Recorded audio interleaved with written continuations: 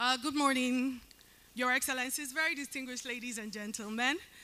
On behalf of the Nigerian Society of Engineers Abuja branch, I'm most delighted to very warmly welcome you all to this auspicious gathering this morning, the 2024 Engineering Week of the Nigerian Society of Engineers Abuja branch. We're most delighted to have you all here with us this morning. Welcome.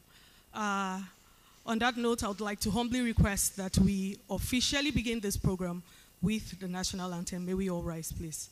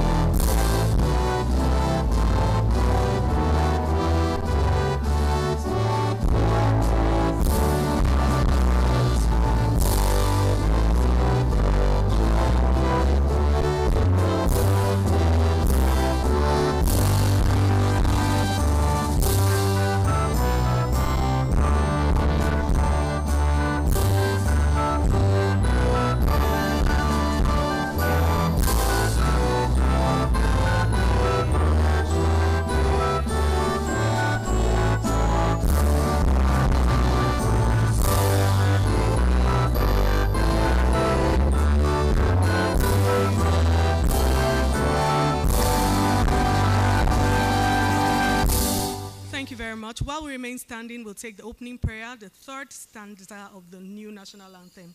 Together we pray, O God of creation, grant this our one request. Help us to build a nation where no man is oppressed, and so with peace and plenty, Nigeria may be blessed. Amen. You may kindly be seated, please.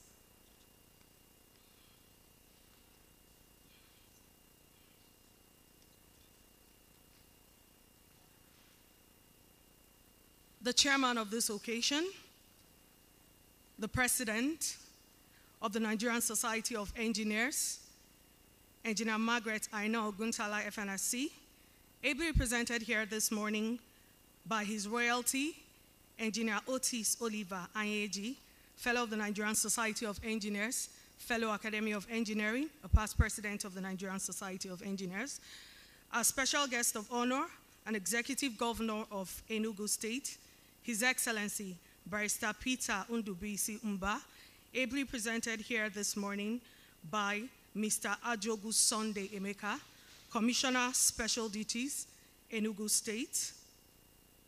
Our guest of honor and President of the Council for the Regulation of Engineering in Nigeria in absentia, Engineer Professor Sadiq Zubair Abubakar, Fellow of the Nigerian Society of Engineers, Fellow Academy of Engineering. The guest speaker of this auspicious gathering this morning, Engineer Sadiq A. Maybornu. Our host, the Honorable Minister of the Federal Capital Territory, Barrister Nyesom E. Wike, CON. Our host, the Chairman of the Nigerian Society of Engineers, Abuja branch, Engineer Ben O.C. Oko, Fellow of the Nigerian Society of Engineers, Fellow American Society of Civil Engineers, Engineer Isaac Namdi Anum, Director of Bioresources and Technology, representing the Honorable Minister of Innovation, Science and Technology, Engineer Abraham Oshadami, MNSC, representing the Executive Vice Chairman of the Nigerian Communications Commission, Engineer Francis A. Ogari, Executive Director from the Nigerian Midstream and Downstream Petroleum Regulatory Authority, Mr. Emmanuel Mark Jaja, Head Development and Production, NUPRC, representing the CCE NUPRC. Engineer George Amara, PhD, MNSC, our moderator for today's panel discussion. Engineer Dr. Nuru Yakubu, FNSC, Fellow Academy of Engineering, OON, a former Executive Secretary, NBTE, a former National Commissioner, INEC, former Rector, CAT-Poly.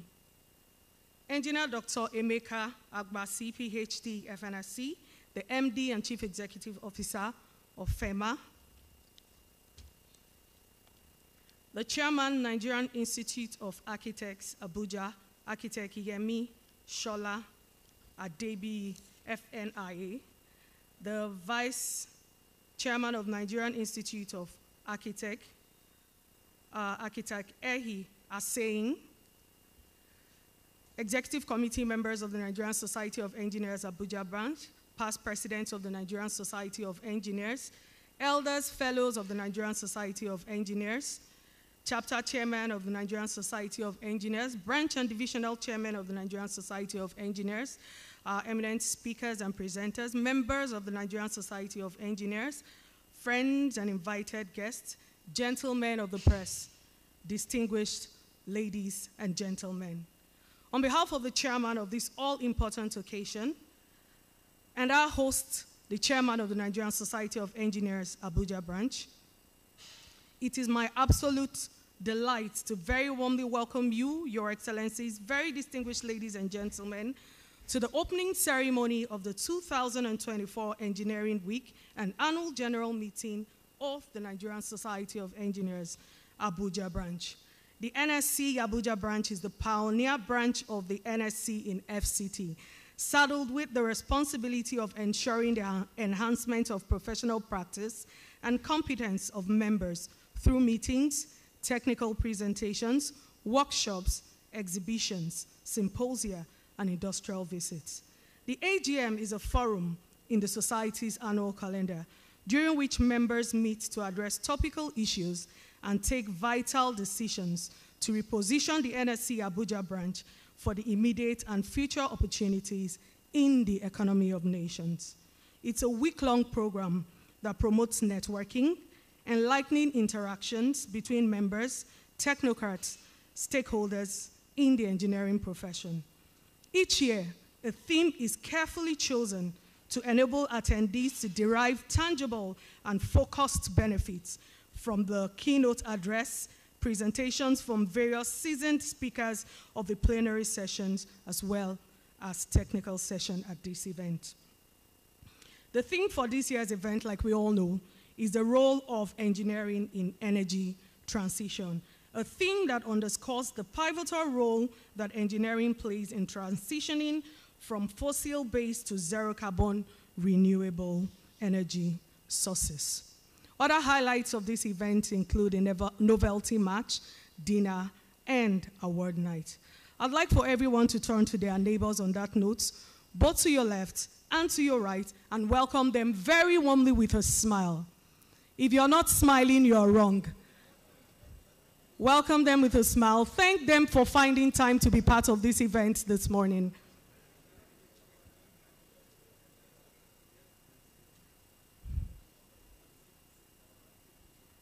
If your neighbor did not smile at you, please wave at me and let me know so that I can query them. Please smile at your neighbor and welcome him very warmly. Thank you, everyone, for coming. We are most delighted to have you here with us this morning. My name is Faith Oche, and I'm honored and delighted, as always, to be the Director of Programs for today's event. A round of applause for yourselves, please. And another round of applause for me. Thank you very much. Thank you so much. And so to officially welcome this gathering, Your Excellencies, distinguished ladies and gentlemen, it is my absolute pleasure to invite up to the podium for his welcome address our very distinguished and indefatigable chairman of the Nigerian Society of Engineers, Abuja branch, an astute and avid professional engineer, an epitome of commitment, hard work, and loyalty, one whose love for the engineering profession is palpable and profound, an engineer par excellence. A round of applause as a welcome, Engineer Ben Osi Oko, fellow of the Nigerian Society of Engineers, fellow American Society of Civil Engineers. If you love him, please, you can applaud him better. Thank you very much.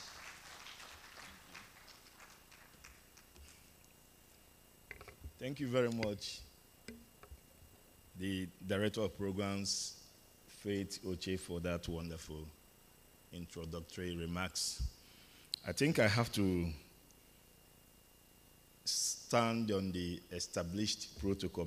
Permit me to specially acknowledge the presence of the special guest of honor for this event, an executive governor of Enugu State, my own governor, Barrister Peter Ndubisi Mba, who is ably represented by the Commissioner for Special Duties, Enugu State, my brother, Ajogu Sunday Emeka. You're welcome, sir. It's also my honor to specially acknowledge the presence of the chairman of this august occasion, past president of the Nigerian Society of Engineers and past president of the West African Federation of Engineering Organizations, His Royalty, Engineer Otis Oliver Tabubo Anyeji, Ubionowu Tunokeja, fellow of the Nigerian Society of Engineers and fellow of the Academy of Engineering. I know when the MC was doing the introduction, he was not here, and I have to do that. My Oga, the immediate past executive secretary of the Federal Capital Development Authority and past chairman of this great branch, Engineer Omar Gamboji Brin, fellow of the Nigerian Society of Engineers and a recipient of the National Honor of Officer of the Order of the Niger. You're welcome, sir. And finally, I will also acknowledge the presence of the guest speaker for today's event, my friend, my boss. I think if there's anybody I worry this year, I was on his matter for more than God knows. And we finally got here. Engineer Sadiq Maibonu. You're welcome, sir.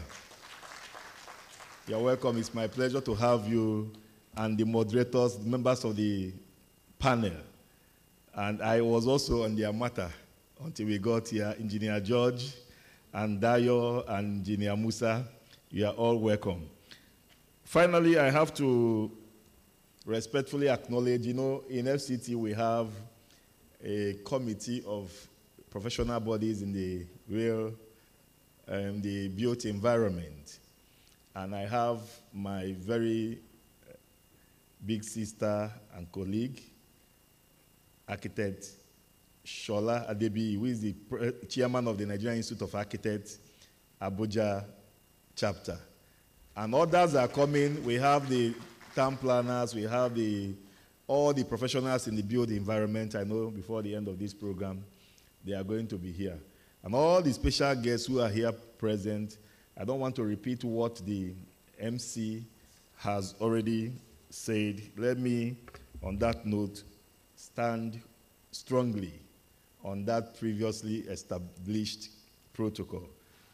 Distinguished ladies and gentlemen, welcome address by Engineer Ben O.C. Oko, FNSC, the chairman of the Nigerian Society of Engineers, Abuja branch, on the occasion of the opening ceremony of the 2024 Engineering Week and Annual General Meeting of the branch.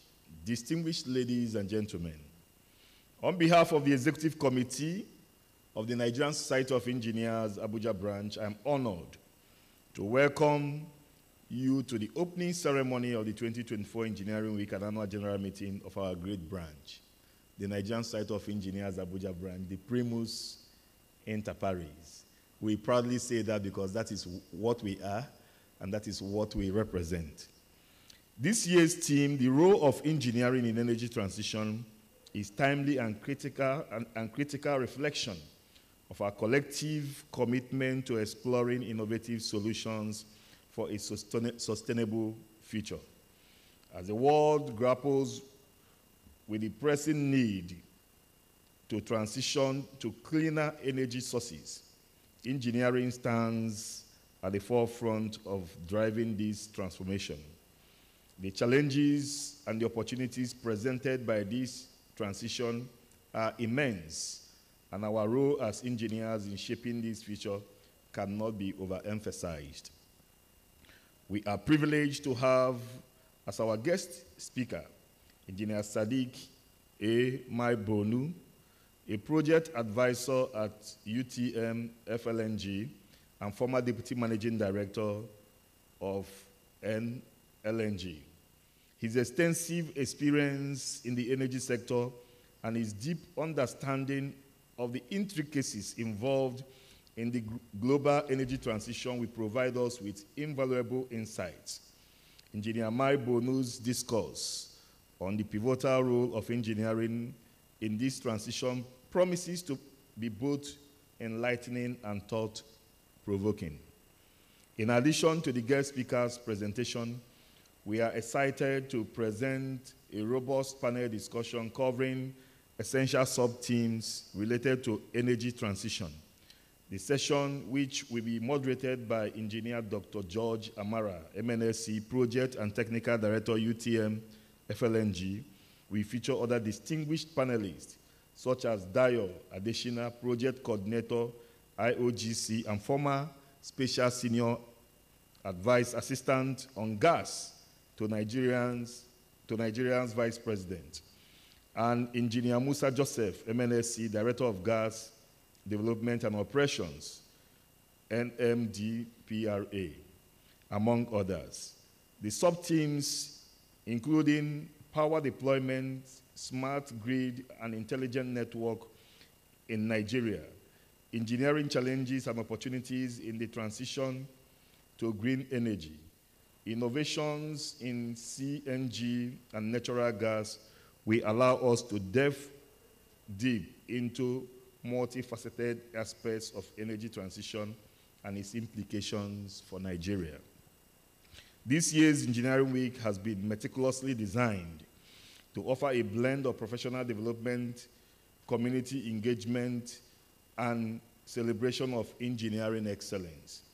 The event kicked off yesterday with a media chat and a visit.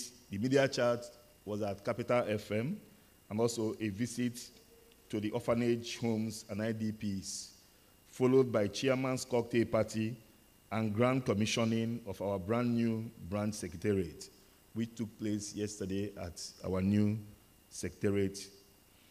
Immediately after this opening ceremony, we shall be proceeding to LEA Primary School, Durumi, for the commissioning of a block of 4 units of toilets constructed by the branch as part of our corporate social responsibilities and community engineering programs. The day will be rounded off with a novelty march at Area 3 Sports Complex, Gariki 1, Abuja. Gariki 1, Abuja. In line with our commitment to promoting physical fitness and team spirit. On Wednesday, we will come together for a dinner and award night to honor outstanding contributions to the engineering profession. And on Thursday, we will conclude with our annual general meeting, a vital section for reflecting on our achievements and planning for the future. The formal handing over ceremony to the new executive committee will take place on Friday at the branch secretariat. I encourage all of you and all our members and invited guests to actively participate in this event. Your involvement is crucial to the success of our programs and the growth of our branch and the advancement of our profession. Finally, I extend my heartfelt gratitude to the chairman of this event and president of the Nigerian Society of Engineers, Engineer Margaret Aino Oguntala FNSC, ably represented by His Royalty Engineer Otis Oliver Tabubo Anyeji, past president of the Nigerian Society of Engineers. I also want to especially thank the special guest of honor and governor of Enugu State, His Excellency Dr.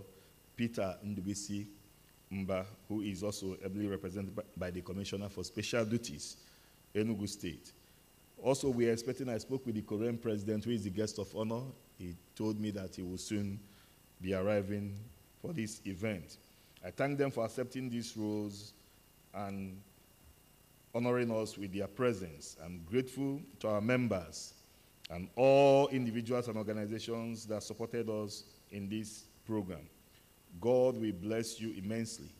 Special thanks to the members of the Executive Committee and Planning Committee for their commitment to the success of this program. Once again, I say a very big thank you to all of you and say may God bless you all. Signed, Engineer Ben O.C. Oko, Chairman, Nigerian Society of Engineers, Abuja branch. Thank you and God bless you.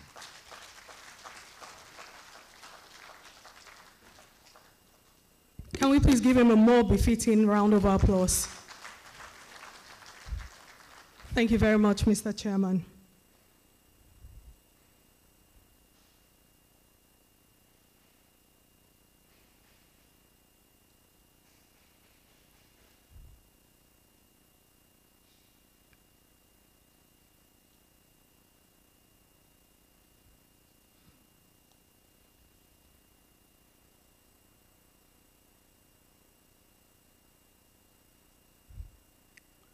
Please applaud him once again as he takes his seat. Moving on, Your Excellencies, very distinguished ladies and gentlemen, it is my singular honor and privilege to welcome up for his opening remarks the Chairman of the Nigerian Society of Engineers and 34th President of NSC, Engineer Margaret Aino Oguntala, ably represented here this morning by His Royalty, Engineer Otis Oliver Anyeji, Fellow of the Nigerian Society of Engineers, Fellow Academy of Engineering, and past President of the Nigerian Society of Engineers. A round of applause for him, please. Can we keep the applause coming until he comes to the fore? Thank you.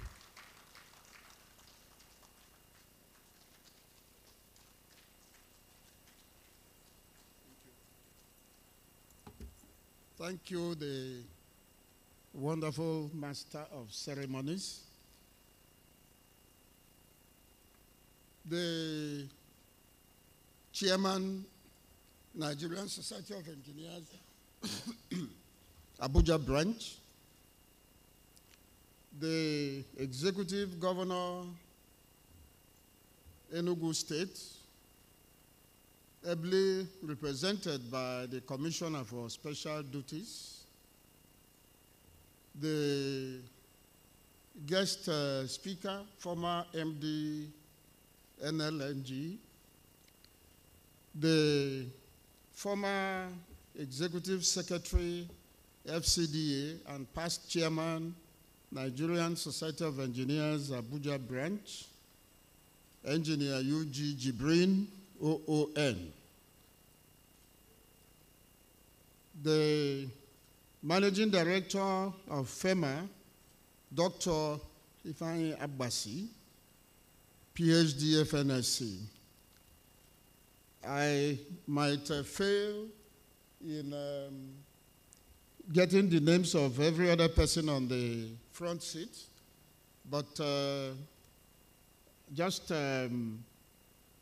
understand with me, I actually came here to sneak in and out, but the president directed that I have to represent her. She is busy somewhere, much as she would have liked to come and be physically, here with us in this opening ceremony. She couldn't split and come in time. So I have to stand in for her. I can see the former two past presidents of APWEN, or is it one I'm seeing? There were two. Dr. Ini Soro is here, I can see. But I thought I saw Abereba. Okay, she's over there. Past, I can see the representative of Africa in the World Council of Civil Engineers, Engineer Dr. Aisha Umar, FNSC. I can see General and many others. Distinguished ladies and gentlemen, fellows and members of the Nigerian Society of Engineers, I will begin this task by saying my personal remarks first, and then I will talk on behalf of the President. And my personal remarks will start by way of complimenting the chairman of the branch and the branch, Abuja branch, for all the waves they have been making in the past 2 years. Actually, it's a continuation because it seems the branch has been making waves right from the beginning, as the president would say. Particularly, I believe that Ben has brought his magic wand, the kind of touch he places on everything else he does on this assignment, that even the predeceased pioneer chairman of the branch and the immediate past chairman of the branch would be smiling enjoyably at this worthy successor of theirs in whom they are certainly pleased. And I would like us to just stand for a minute in memory of the immediate past chairman of this branch, Engineer Abdul Malik. Please, can we just stand and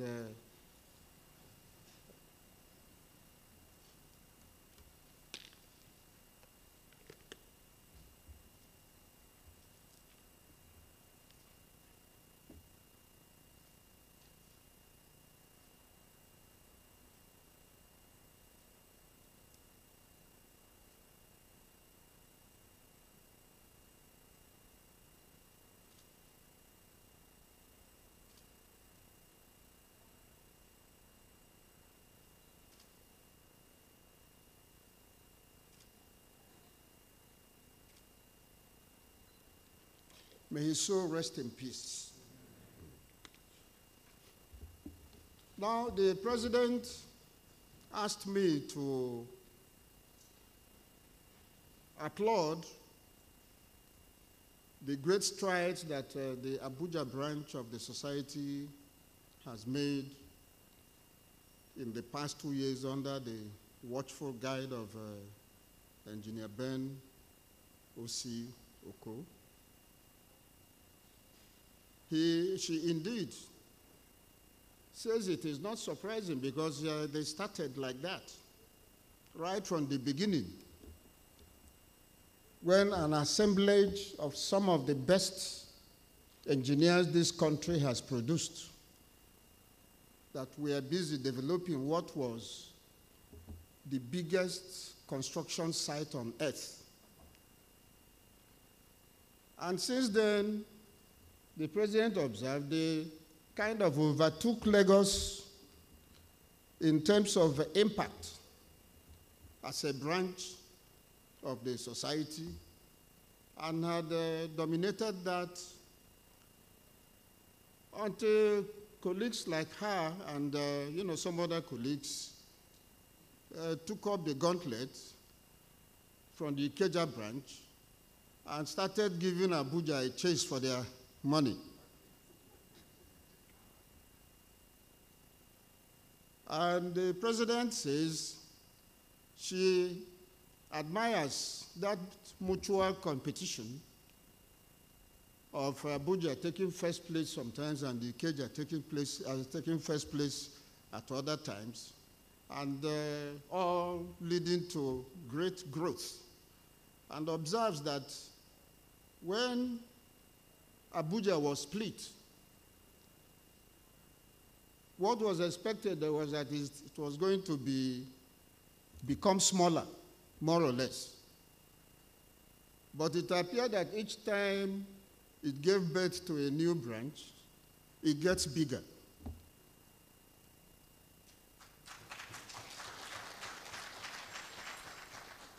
And this kind of growth in mutation is some lesson that Abuja has to document and pass on to other people so that they will learn how to increase by multiplying and dividing.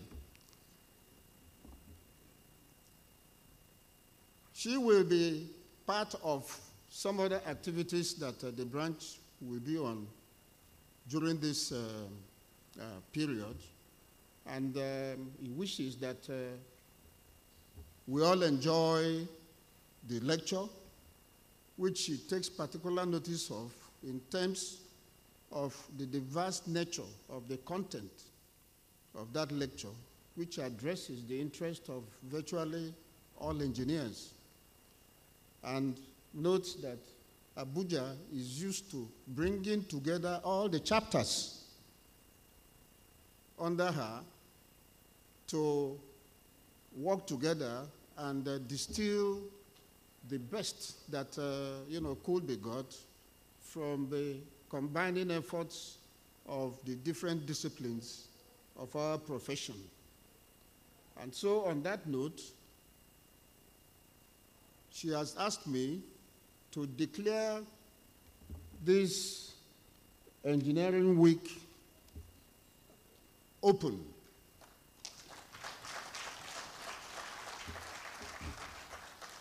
So I thank you all for listening.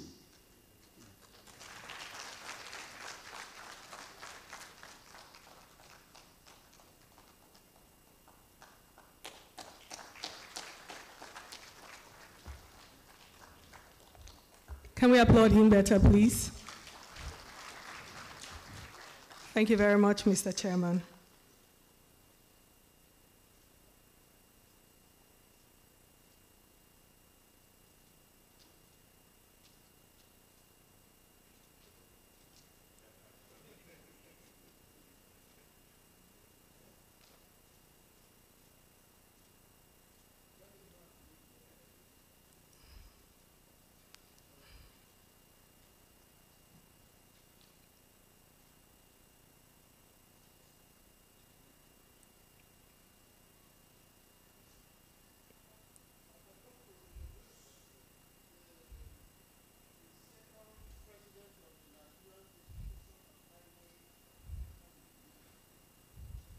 A round of applause for him, please. Thank you. Please let's applaud the chairman once again as he takes his seat. Thank you very much, sir. Your Excellencies, very distinguished ladies and gentlemen, time now to listen to our guest speaker lead us in a compelling discourse on the theme for this event, which is the role of engineering in energy transition. With a resounding applause, Your Excellencies, very distinguished ladies and gentlemen, let's together welcome our guest speaker, Engineer Sadiq A. Mayburno, as he comes up stage. Can we keep applauding him until he gets here?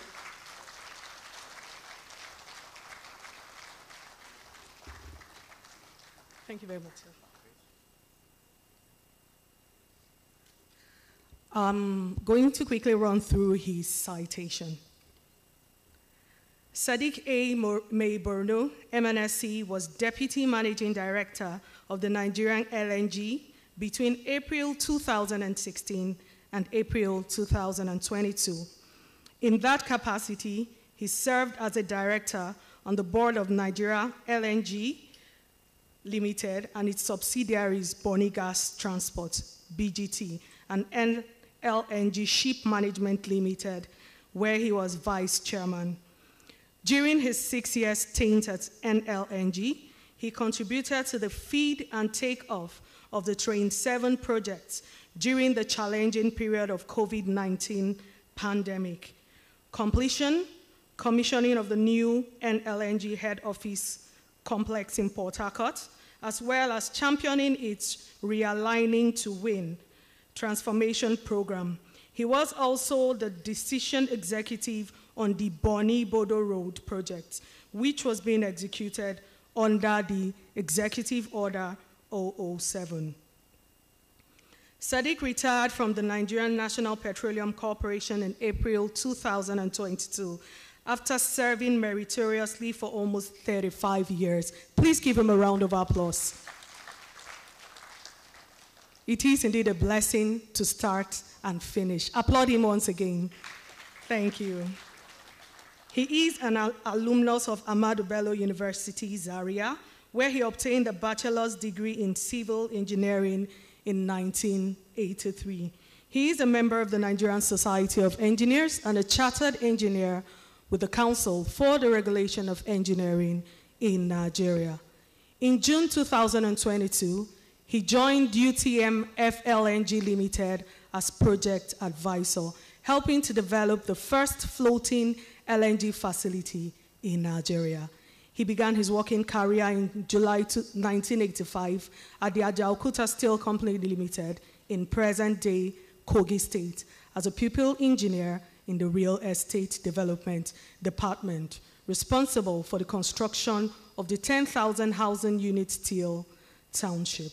He joined NNPC in 1987 as a project engineer and served as member of many project teams such as NNPC Corporate Telecoms Network, PPMC Excravos Tanks Farm, and Butanization Project for the construction of the 9 LPG storage depots nationwide.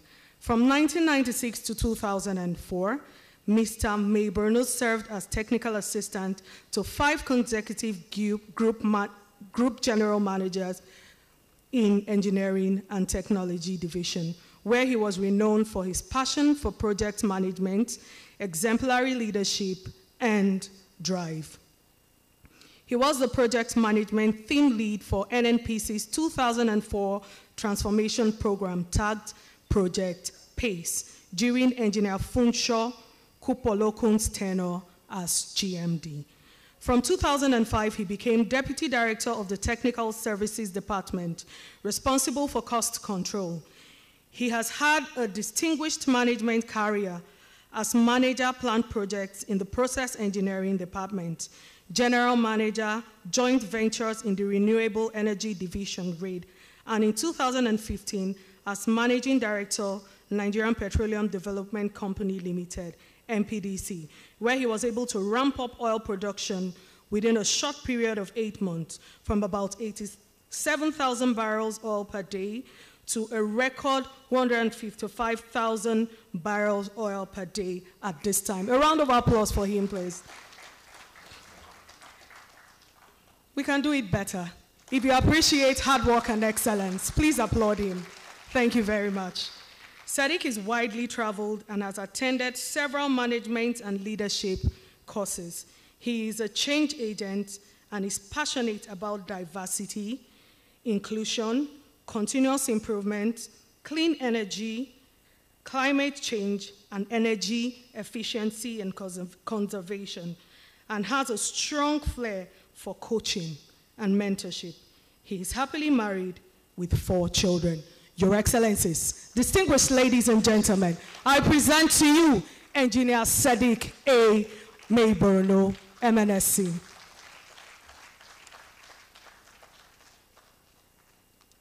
Thank you very much for that. Good afternoon. I want to start on the existing protocol, but I have to recognize His Excellency, the Executive Governor of Enugu State, hereby ably represented by the Commissioner for Special Duties, the President, Nigerian Society of Engineers, represented by His Royalty Engineer Otis Anyeji. He has left the room, But in my days in NMPC, Engineer Otis was always chasing us for one course or the other, organized by Nigerian Society of Engineers. So I know him very well. Way back also, I think I met Engineer Mine Adetiba, I think it was women engineers. So, right. Fellows, members of Nigerian Society of Engineers, past presidents, chairman, NSC Abuja branch, primus inter pares, right? Engineer Ben Osioko, thank you for this honor of inviting me to address this gathering. Engineer Francis Ogari, I have to recognize you. He's my friend, he's my brother, my colleague, but also now my regulator. And my regulator is in this room, so I have to behave myself. Thank you for being here. Distinguished guests, ladies and gentlemen. It's my honor to be invited to present this paper. It's a little bit, it's a wide area, as Engineer Otis Anyeji said, is royalty. Very wide area, but then there's a lot of scope for engineering. So I have a presentation. I don't know if they're going to put it on the, if they're going to beam it up. Yeah, that's it. Is there any, how do I move the slide? Do you have to do it, or how do we move the slides? Okay, so they're bringing it. But just to save time, because I think we've lost a bit of time, the presentation originally is supposed to be in 3 parts, right?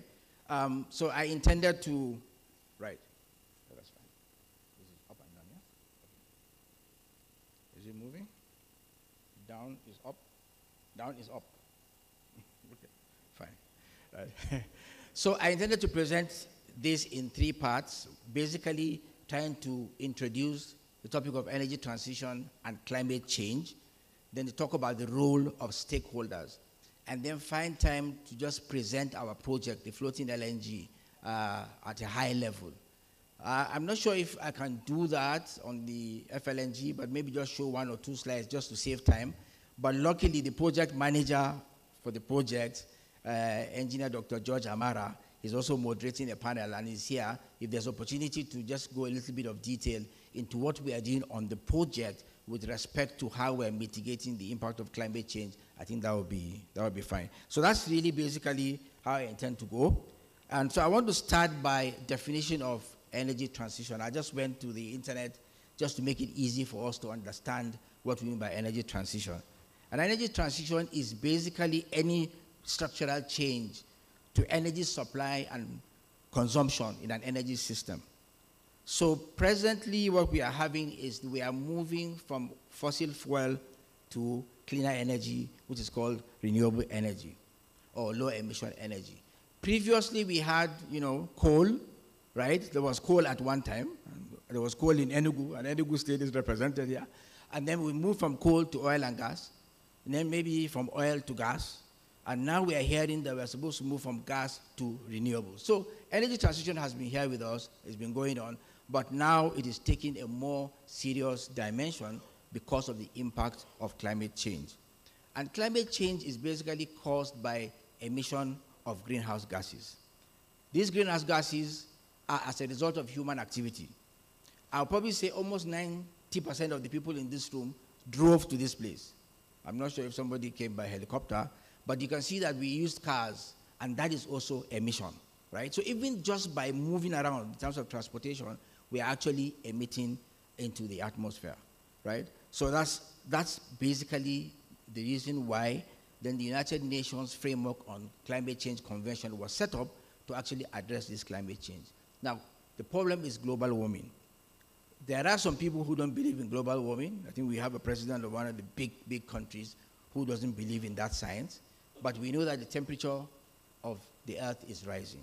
Why is it rising? Because of the depletion of the ozone layer. Ozone layer is depleted, temperature is rising, and the whole idea is that science has shown that we need to cap that increase to not more than 2 degrees centigrade, preferably at 1.5 degrees centigrade. So whereas the energy transition is moving towards renewable energy, I personally believe that it will take time for renewable energy to displace gas.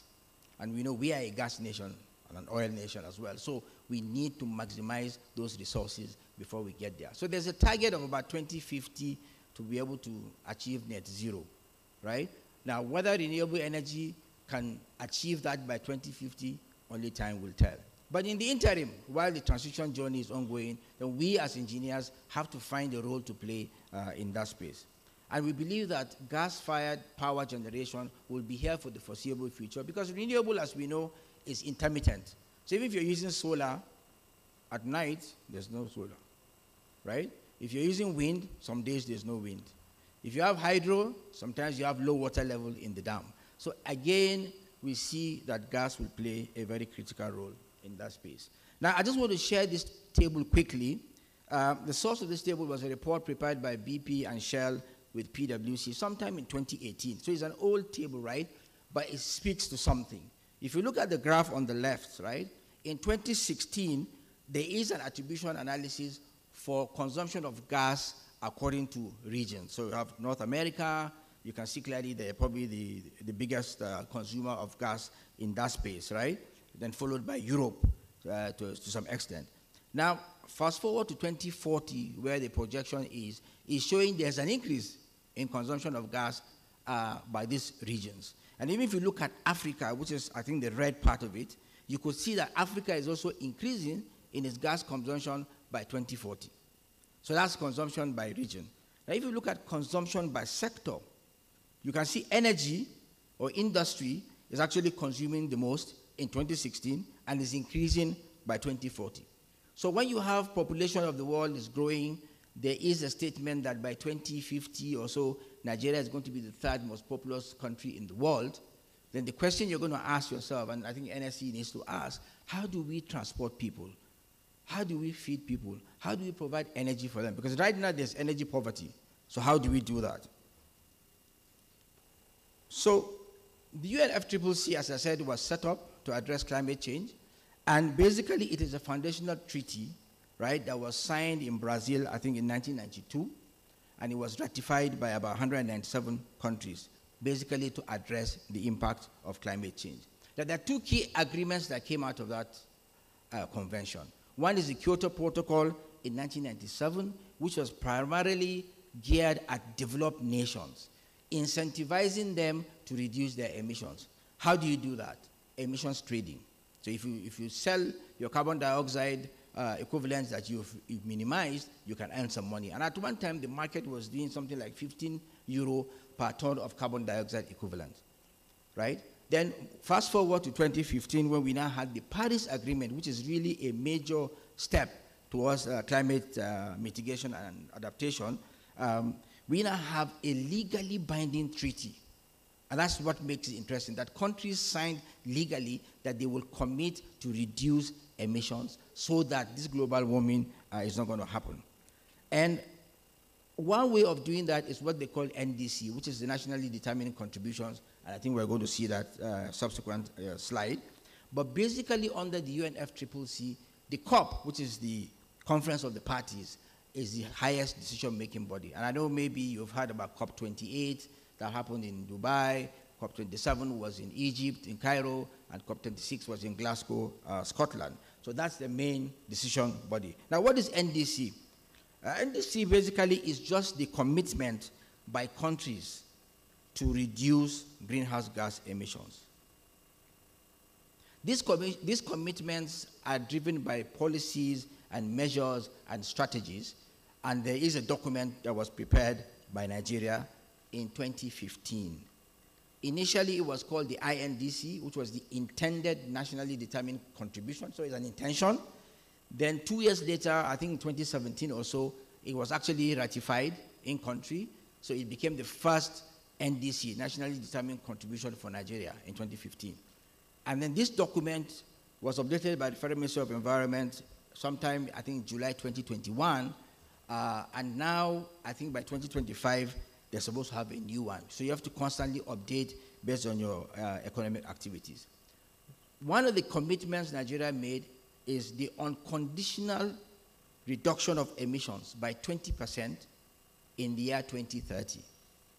Then they stretched that ambition by saying we can give a conditional target of 47% reduction, right, by the same 2030 if we have support. Now, there's a lot of support, right? Those nations, they have climate change funds, they have environment funds. There's big money that they can be given, but it's very, very difficult to access that kind of money. But more importantly, Nigeria has committed to net zero by the year 2060. And so this is an opportunity for Engineer Ben Osi and Nigeria Society of Engineers to say, where do we play in that space? So this is just showing you the emissions of greenhouse gases in Nigeria. Again, this document is from the Federal Ministry of Environment, the source. On the left is from 2010 to 2018.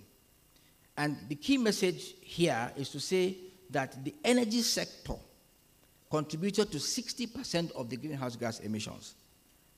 60%. And out of that 60%, the oil and gas contributed to about a third of that. Okay? And then now projecting forward from 2018 to 2030. Remember, 2030 we have a target of reducing emissions by 20%. Okay? We can also see that there is an increase, right, in the greenhouse gas emissions by 31%, right? Of which, again, the energy sector is now contributing 51%. So before it was 60%, now it's 51%. But again, it's still significant in terms of the increase. So this is just showing you that, look, as we increase in population, our activities go, we develop, we're going to need more energy. And so how do we responsibly use that energy? I wanted to talk about COP28, but I probably think I will just talk high level. I won't waste too much time here.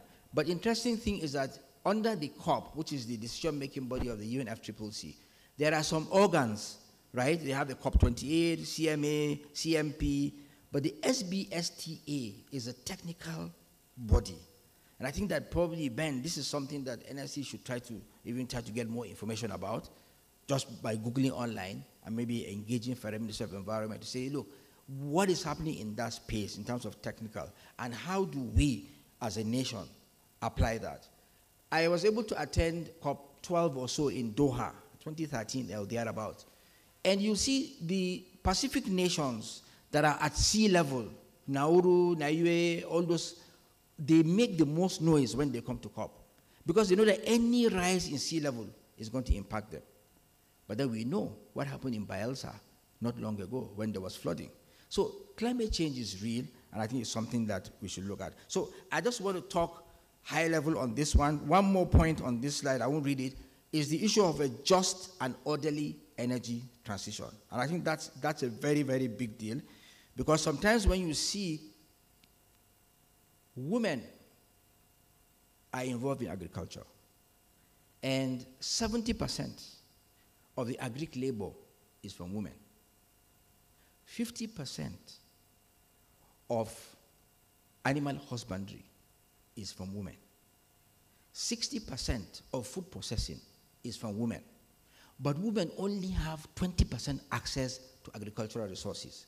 And these agricultural resources also are impacted by climate change. So how do we then have a just energy transition where the developed countries are the ones dictating what should happen, dictating even how you access funds for projects like the floating LNG and other projects?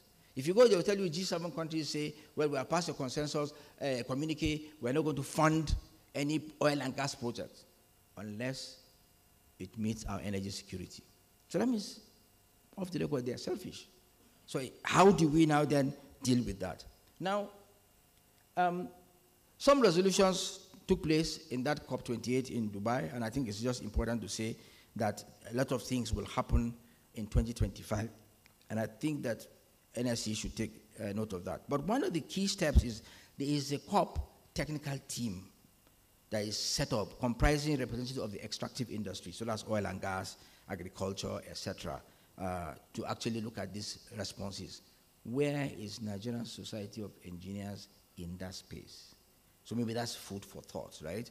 Yes, technical committee, you have engineers in Ministry of Environment, yes. But as a body, what is NSC doing about that? Okay? One key thing also, there's talk about innovation centers to deepen technology efforts. So, you know, technology parks and things like that, and I think we'll see that coming forward. So, again, there is opportunity, which is why we say, what is the role of engineering in energy transition? Quickly, Now I'm coming to the role of government and what government has done and is doing and probably will continue to do. We talked about the NDC that was submitted, but in 2021, November, President Buhari signed the Climate Change Act 2021. And that act set up the NCCC, or the National Council on Climate Change. And that NCCC is really responsible for the National Climate Change Action Plan, and of course, they drive the budget, which is the Climate Change Fund. So that's a major, major step in terms of the aspiration and what Nigeria wants to do to achieve that. There are other things that have been done, and then some documents need to be updated as we go to COP29 later this year, which is in Baku, Azerbaijan, right? Again, I reiterate, the government has to do certain policies to make sure that we decarbonize and meet our net zero target by the year 2060. Again, government has initiated some things. So you had the gas flare commercialization program. I'm sure Ogari knows about that very well. I don't know exactly where that is, but again, it's to capture all the flaring that is happening and use that flare for something more positive. We're all aware of the CNG program of government, not only to address subsidy that has been removed on PMS, but also CNG is a cleaner fuel than petrol. And I think that there is a presidential CNG initiative in the presidency that is looking at that. But one thing about the CNG is you need to have the gas, right? So I think the AKK project and other gas sources need to be there. Otherwise, if you drive your car from Abuja to Kaduna and then there's no gas, you are done for, unless if it's going to be a dual fuel. So again, this is where auto gas and other things come in. Automotive biofuels program, I was involved in that in my past life. I think during the introduction, it was mentioned I was in Renewable Energy Division. Biofuels is basically saying we use energy crops, sugarcane, cassava to produce biofuel, or we use palm oil to produce biodiesel. That project hasn't happened, but probably it's now being overtaken by events if we're really doing CNG. But then these are things that you can do to mitigate impact of emissions. Now, how can government encourage or incentivize customers and citizens to not only monitor their emissions, their carbon footprint, but also to actually reduce emissions? If you have a solar panel in your house and you are kind of off-grid or semi-off-grid, so you have clean energy. When you are not using that energy, what happens to it? If you have ability to inject that power, that clean power, back to the grid, you should be able to earn some money, even if it's not physical money. So your meter should run the other way, and it should run faster the other way because you're injecting clean energy into the grid. And so there's something called feed-in tariff, a bit complicated, but that's something that a role that government can play to encourage more people to go off-grid. Of course, we need to strengthen the regulatory framework to encourage climate-friendly investment. So NMDPRA is here. We hear talk about electric buses in Lagos. Okay, people will be like, you need to generate the electricity from something before the buses run. But again, it's something. If I have an electric bus, I can be given a very commercial route to ply. So Joe Legba, Ikorodu Road, that would be a route I will take. And if you have an electric car, you can also enter the bus lane. So these are the incentives that I think that maybe we should be looking at. But I think good to say that government has actually initiated public sector reforms or power sector reforms, which is really helping that even states like Enugu can go into power, generate power, sell power, etc. So I think that's what it is. But primarily, I think we need to accelerate investments in low carbon electricity, primarily by adopting renewables. Now, role of engineering and technology. This is where we are. So we talked about oil and gas sector contributing to 50% of the emissions by the year 2020. Again, what opportunity is there for us to do, to look and to see? That oil and gas, 1/3 of that energy sector emission is coming from oil and gas. So, and we see that oil and gas will remain dominant maybe till the year 2050, right? Even though they're saying phase down, but it will be there. So long as we're an oil and gas country, we have to sit down and think, how do we maximize the assets that we have to be able to develop our country to meet that population increase that we're looking at, and more importantly, before they come and say, you cannot use oil and gas again. Now, a regulator is here, Nigerian Content Development Board is also with us, and we see the partnership that can happen because they also look at project by project, how capacity can be developed in country. Can we domesticate or domiciliate technology in country? So Nigerian Society of Engineers, again, need to partner with the regulators to see what opportunities there are to be able to do that. So for instance, they have what they call CDI, which is the Continuous Development Initiative. They have the High Capacity Development, HCD, which is training of engineers.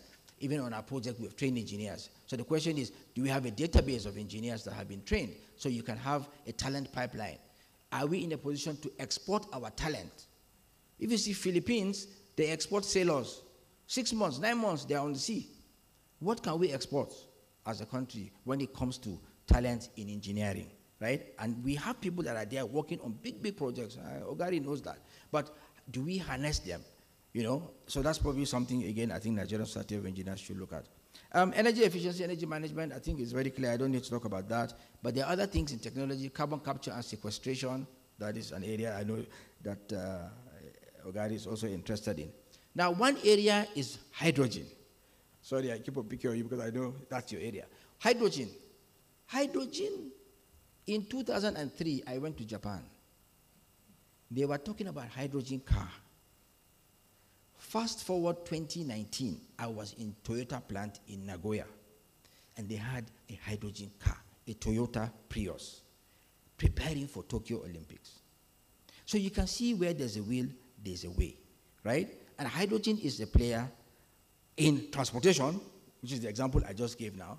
But again, even upstream, I know that Baker Hughes was looking at using hydrogen as a dual fuel to fire their turbines, which is cleaner energy, right?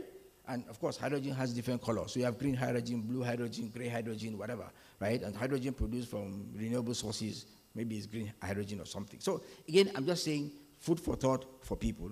We talked about transportation area, CNG, etc. So I won't waste too much time on that.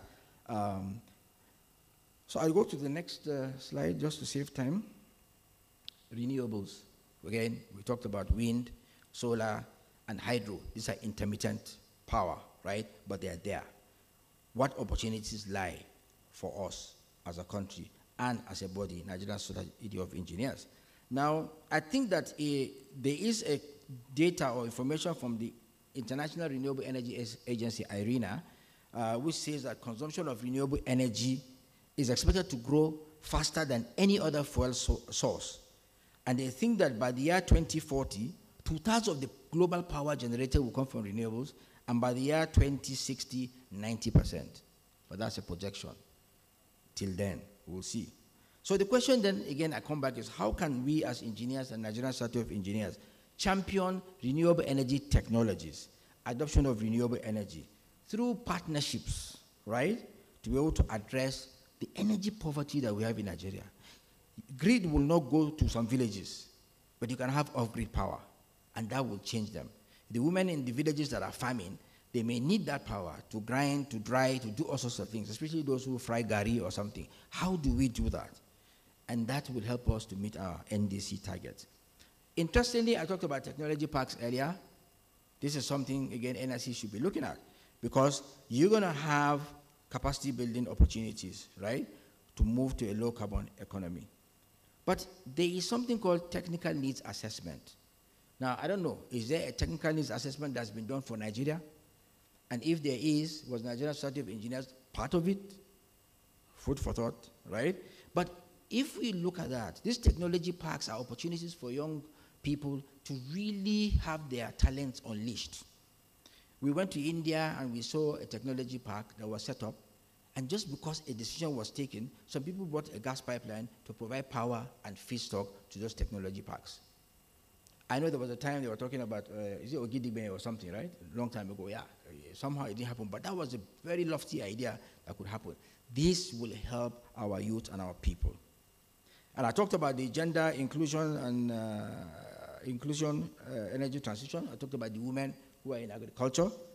So I will just do that. Now, I want to quickly save time by going to our case study. This is the UTM FLNG project. It was said it's first floating LNG in Nigeria, bespoke, which means designed from the scratch, is what I would say. And we thank the regulator, NMDPRA, here for really providing strong support and leadership in that respect. The project is being sponsored by ETM Offshore Limited, And the managing director is there, Mr. Julius Rone, who has been invited to be a guest here, but unfortunately he is not in town, so he sends his apologies. We are partnering with NMPC. So NMPC owns 20% equity. And that's why you see Dr. Saliu Jamari there, the Chief Investment Officer of NMPC Gas and Power Investment Services, right? He's part of the people driving this project, and my good self. And then we have Dr. Ken Anyanwu, our Executive Director, Business. And then Dr. George is here, the project manager. So I talked about major parties to the project, and I've been talking about NMDPRA since they're in the room. They are key regulatory agencies that we work with. Of course, Nigerian Content Board is very important to approve the Nigerian Content Plan for this project. Yeah, this project is new, hasn't been done in Nigeria before, but then again, we'll see what the opportunities are in terms of technology transfer, etc., right? But this project, we also have the NUPRC, which is the upstream part, helping us a little bit with the gas supply, because you need the gas to be able to do the project. Stakeholders, NMPC 20%, UTM Offshore 72%, Delta State Government 8%, and then we have Vitol, who is a trader that is going to offtake the volumes. Engineering is going to be done by two EPC contractors, JGC of Japan and Technip of France. These two built the 6 trains of Nigeria LNG, and they're still working. And then also they built, I think, about almost 3 or 4 of the floating LNGs in the world. They're very reputable. And when the project is completed, the operations and maintenance will be done by JGC, and we have a plan over a 10-year period to actually transfer knowledge and technology to Nigerians so that they can take over the running of the floating LNG. We are being helped with by Afrexim Bank as a financial advisor, and then we have a legal team that is working for us. So this is just the overview of the project. I'm going to rush just to save time. We are taking the gas from OML 104, which is the ExxonMobil NMPC joint venture, right? And they call it, there's a Yoho platform there. The beauty about this project is that you go to where the gas is, right? Today, Nigeria LNG is waiting for the gas to come to it. So if the gas doesn't come, or the pipeline is attacked, you don't get the gas. But you just take your vessel, sit on top of the water, connect it, and you just have your gas. And the beauty is that if you run out of gas, you can unplug the vessel, take it to another place, and connect it, so long as the gas specification is the right one, right? So that field has 2.2 TCF, trillion cubic feet of gas, of which 1.1 is associated gas, and 1.1 is non-associated gas. Now, associated gas is gas that is related to oil operations that would otherwise have been flared if it is not captured. So by just putting this project and taking that gas, we are removing flaring almost zero, unless you're going to have operational flare and all that. And the regulator is very, very strict even on that, you know. So, and then we are going to produce about 2.83 million tons of LNG per annum, of which we have about almost 450,000 tons of LPG. Now, LPG is cooking gas. Imagine now, today, I think LPG is about 17,000 per cylinder or so. Yeah, and people are crying. So at least the more we produce LPG into the market, hopefully the price will go down. People don't need to look for dollar to be importing LPG. And then, of course, this is just the first of maybe 2 or 3 other projects. So there is value that will come from this project. So this is just a pictorial view for engineers. They may be interested in that. That's the vessel on your left. The blue part is the scope of the contractor Technip of France. They are very good in the hull, the body of the vessel, right? And then the red part is the top sides, which is the Japanese content. That's JGC, right? Then you see there's a green part there, which is the turret mooring, where you actually hook and anchor the vessel to the seabed, right? That's also a subcontractor called Sofec, but it's working together with the Technip. That's the blue contractor. And then, of course, you have your subsea pipeline that is going with the risers, everything, going to the Yoho platform to be tied in there to receive the gas that comes in. So that's basically how the project is. Well, what are the benefits, or what are the performance things that we're looking at? So I'm talking from the perspective of emission reduction now, not just the project generally. And so, again, in the design, we are maximizing energy efficiency in terms of just the choice of heaters, process optimization, heat and material balance, whatever, these are just technical terms, right? Choice of heat exchangers, etc. This is something that we are doing. While we are maximizing energy efficiency, we are also minimizing the energy use. So today, if you have a Japanese car, they say it's fuel efficient, is it not? Again, you buy some TV, they say it's low energy and this and that. So this is something we are looking at in the design and you know, working with the regulator on that. Of course, we intend to reduce emissions on the project through certain devices. So there is the detailed engineering design is going to happen. Maybe Dr. George may speak to that more, maybe if there's chance to do that.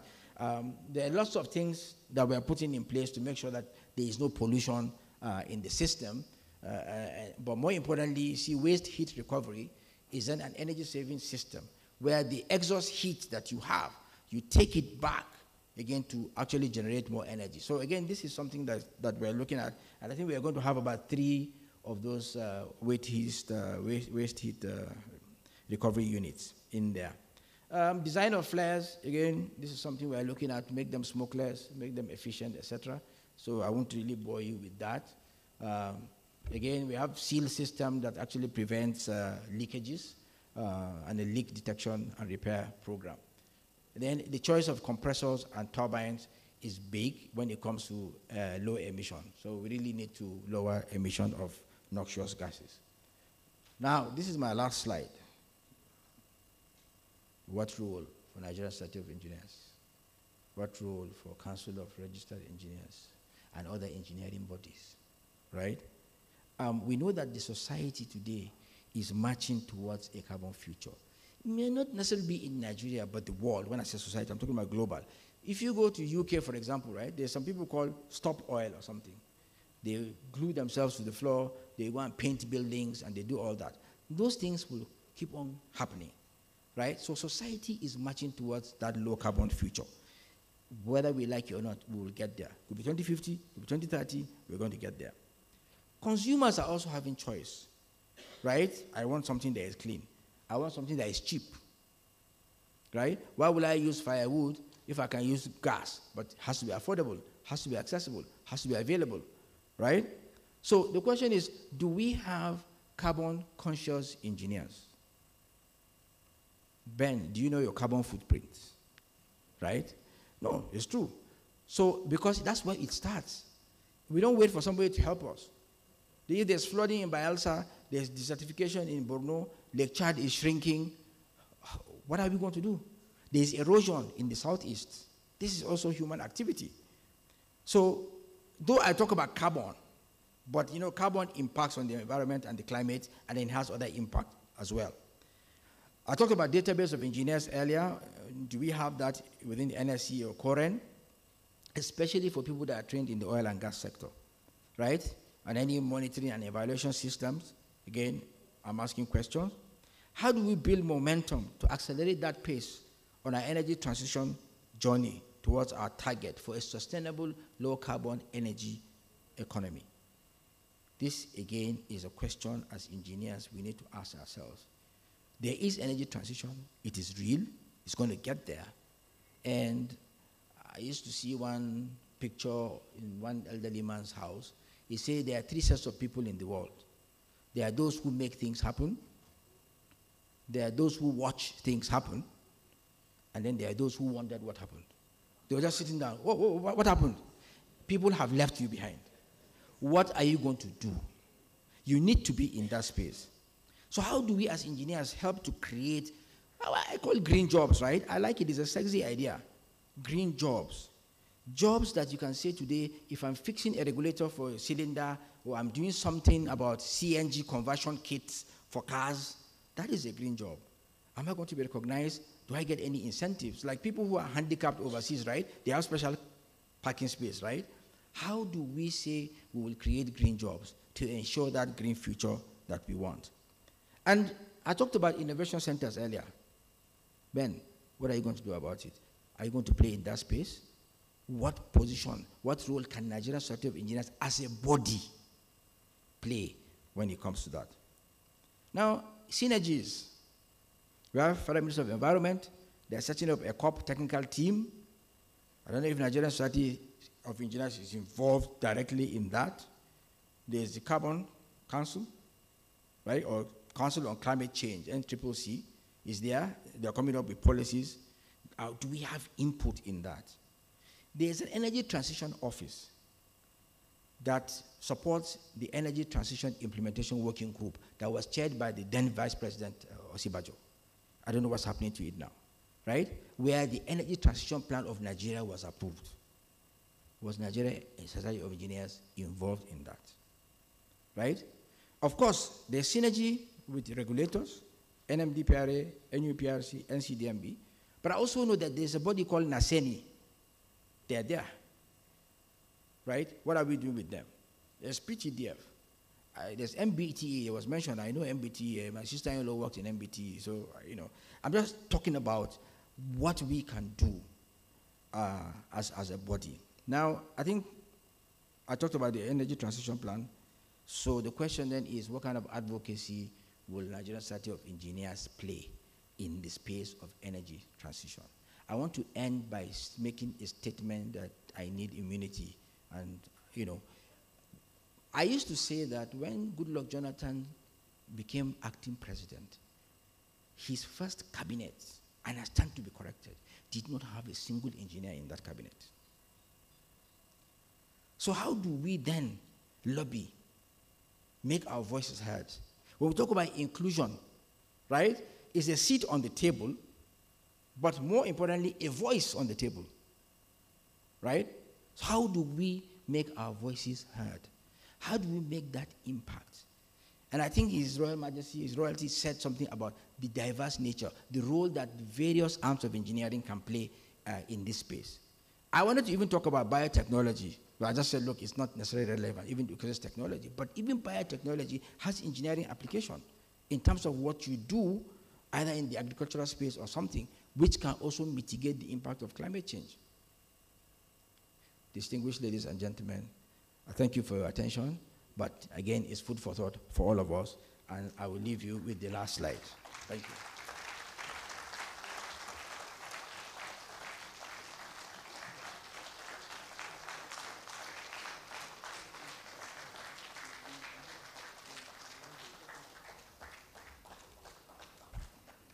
I think he deserves a better round of applause, and of course, he has a standing ovation.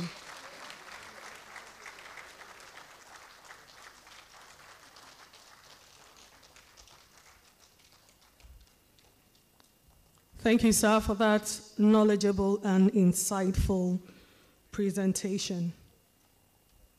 And he has presented a challenge to engineers in the House. I hope we will not be part of those who wondered how things happened. Let's be a part of the change that will happen. Let's be a part of the transition. Please give him another round of applause. Moving on very quickly, we'll be going to the panel discussions. But before we do that, I would like for us to just get up and stretch a bit, because we'll be sitting for another 30 minutes. You can just move in 1 minute, just move around and pay someone a compliment before we come back and sit for the panel discussions. Just stretch. Stretch so that we don't have to sit for so long.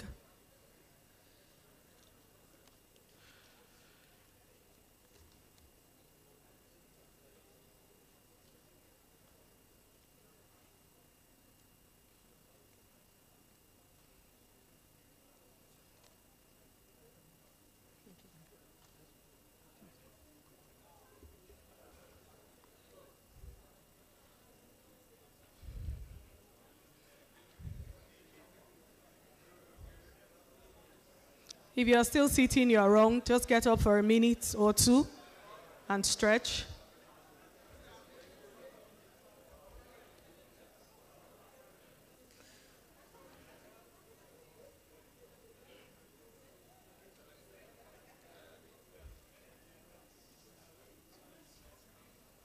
Thank you very much. So you may kindly be seated in 10, 9, 8, 7, 6, 5, 4, 3, 2, 1 second. Please kindly be seated. Please be seated. If you are still standing, you are wrong.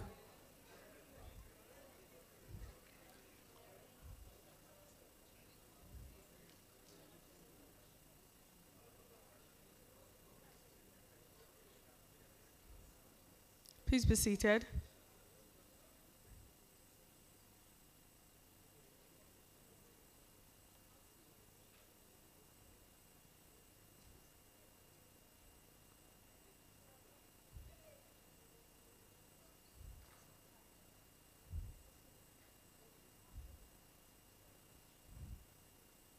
Can we move on to the panel discussions? Those in favor say aye. Thank you. The ayes have it, actually. Thank you so much. And so for the next 25 to 30 minutes, Your Excellencies, very distinguished ladies and gentlemen, we'll be moving on to the panel session where we have very seasoned professionals lead us in compelling discourse on the sub-themes for this event. Distinguished ladies and gentlemen, I'll call on the moderator of this session, who in turn is going to call on all the panelists and have them introduce. With a resounding applause, Your Excellencies, distinguished ladies and gentlemen, join me in welcoming the moderator of the panel discussions, Engineer George O. Amara, PhD, MNSC. Please give him a round of applause, please. It doesn't seem like we're ready for this discussion. Please give him a better round of applause.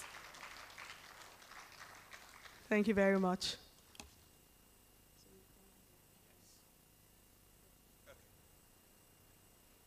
I think it's afternoon now. Good afternoon. Last week, we had a similar thought-provoking session. It was with the women and the youth at the National State University in Kefi, where we talked about energy transition, especially on the gas space. We talked so much on how the youth, and especially the women, can take active role in gas penetration and utilization. This afternoon, the session is well opened by my senior and my boss, Engineer Sadiq. Where are the engineers in all these energy activities? Your morning is your morning. If today is our morning, then we have to start running so that we can catch up with the world. In order not to talk too much on before we go into the panel session, I want to introduce my colleagues in the industry. One of them, Engineer Jeji Musa, has, I think it should be like my third project is overseen. So I can say we are partner in development, especially in the gas space. I want us to welcome our seasoned engineer who works as a director of gas in NMDPROA to the podium, Engineer Jeji Musa. Keep clapping, please. Thank you, thank you, thank you. You're welcome, sir. Yeah, we can sit there. I have a second seasoned practitioner. Additional has led this society which is known as NLGPGA, that is for the LPG, for years. I remember I attended one of your conference at in Lagos, Federal Palace Hotel, Memorial Convention Center some years ago. And he has been passionate about this gas expansion, energy transition. And that champion has taken him to the presidency, where he served as the leader for the gas expansion program at the presidency during the time of our former Vice President, Yemi Osinbajo, His Excellency. Warmly welcome my fellow engineer, Adesina, to the podium.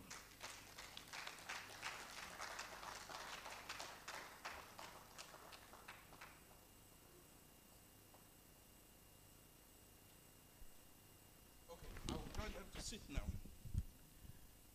This afternoon, we are going to talk about the role of engineering, not just engineers. Sometimes when we talk about engineering, people think about the engineers. We have the technologies, we have the artisans, we have the other people, we have even the legal people, we have the cost people that all contribute to the success of everything in engineering. So this morning or afternoon, we're going to talk about what are we going to do as a body that supervise engineering, the leaders in engineering, the managers in engineering, for us to be actively involved in the energy transition. Luckily, for Nigeria, we have a lot of able hands that have walked through this path, especially in the oil and gas space, in civil engineering, highway, infrastructural development. But what is needed at this point, as the keynote speaker has mentioned earlier, is the synergy, the drive, and for us to be part of the policy-making processes. Today, we have someone from the regulatory that can also speak to the policies of the government. I'm going to give them 2 minutes to speak freely on what they understand as energy transition, especially in Nigeria. Let me start from my far right. Engineer J.J. Musa, please.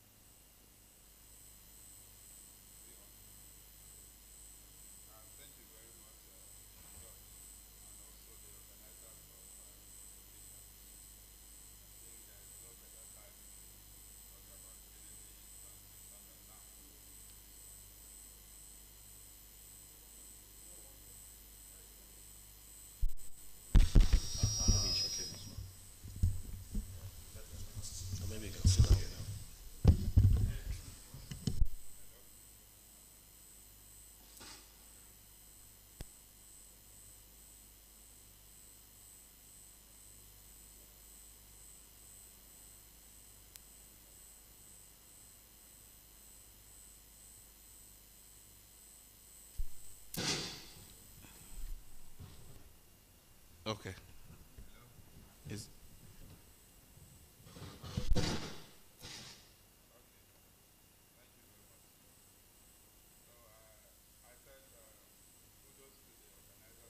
Occasion, because there is no better time to discuss energy transition than now. And we heard it very loud and clear from the speaker. He spoke a lot on what is happening globally, because of the climate that is changing and is traceable to emission and other activities of human beings. So it is actually a good occasion to discuss that. And also in Nigeria, there is no better person to discuss on this energy transition than the regulator. I have over 30 years experience in the industry as a regulator.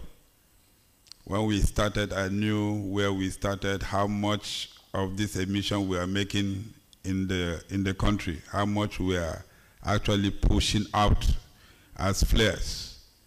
To surprise you, there was a time we were actually looking at it and we discovered a company that is actually sending almost 15 million scuff into the atmosphere as a purge gas.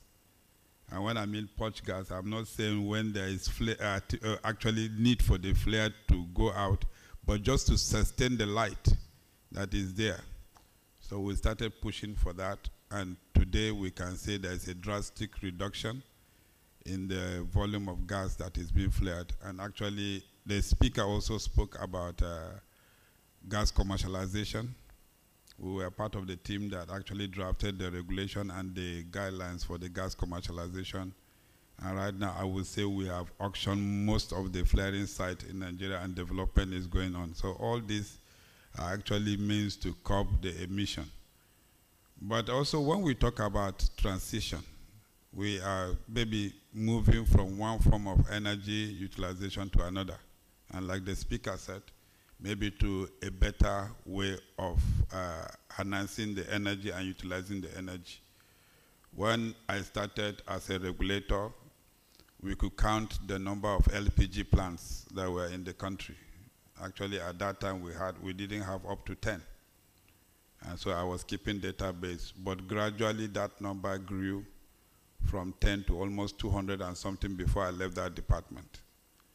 So when we say this number have increased, and right now we are also still having LPG shortages, that means the number of people that migrated from using firewood as source of energy to gas has really multiplied geometrically, if I will use that word. So energy transition is actually a means to improve the efficiency of the energy that we are using, to also improve the energy that we are using environmentally, so that we'll be able to keep our environment the way it is rather than destroying it.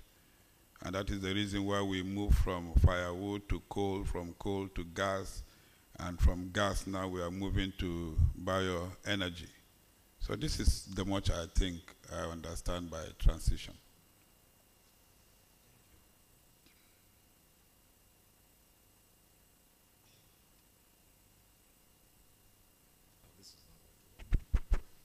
Okay. All right. Thank you very much.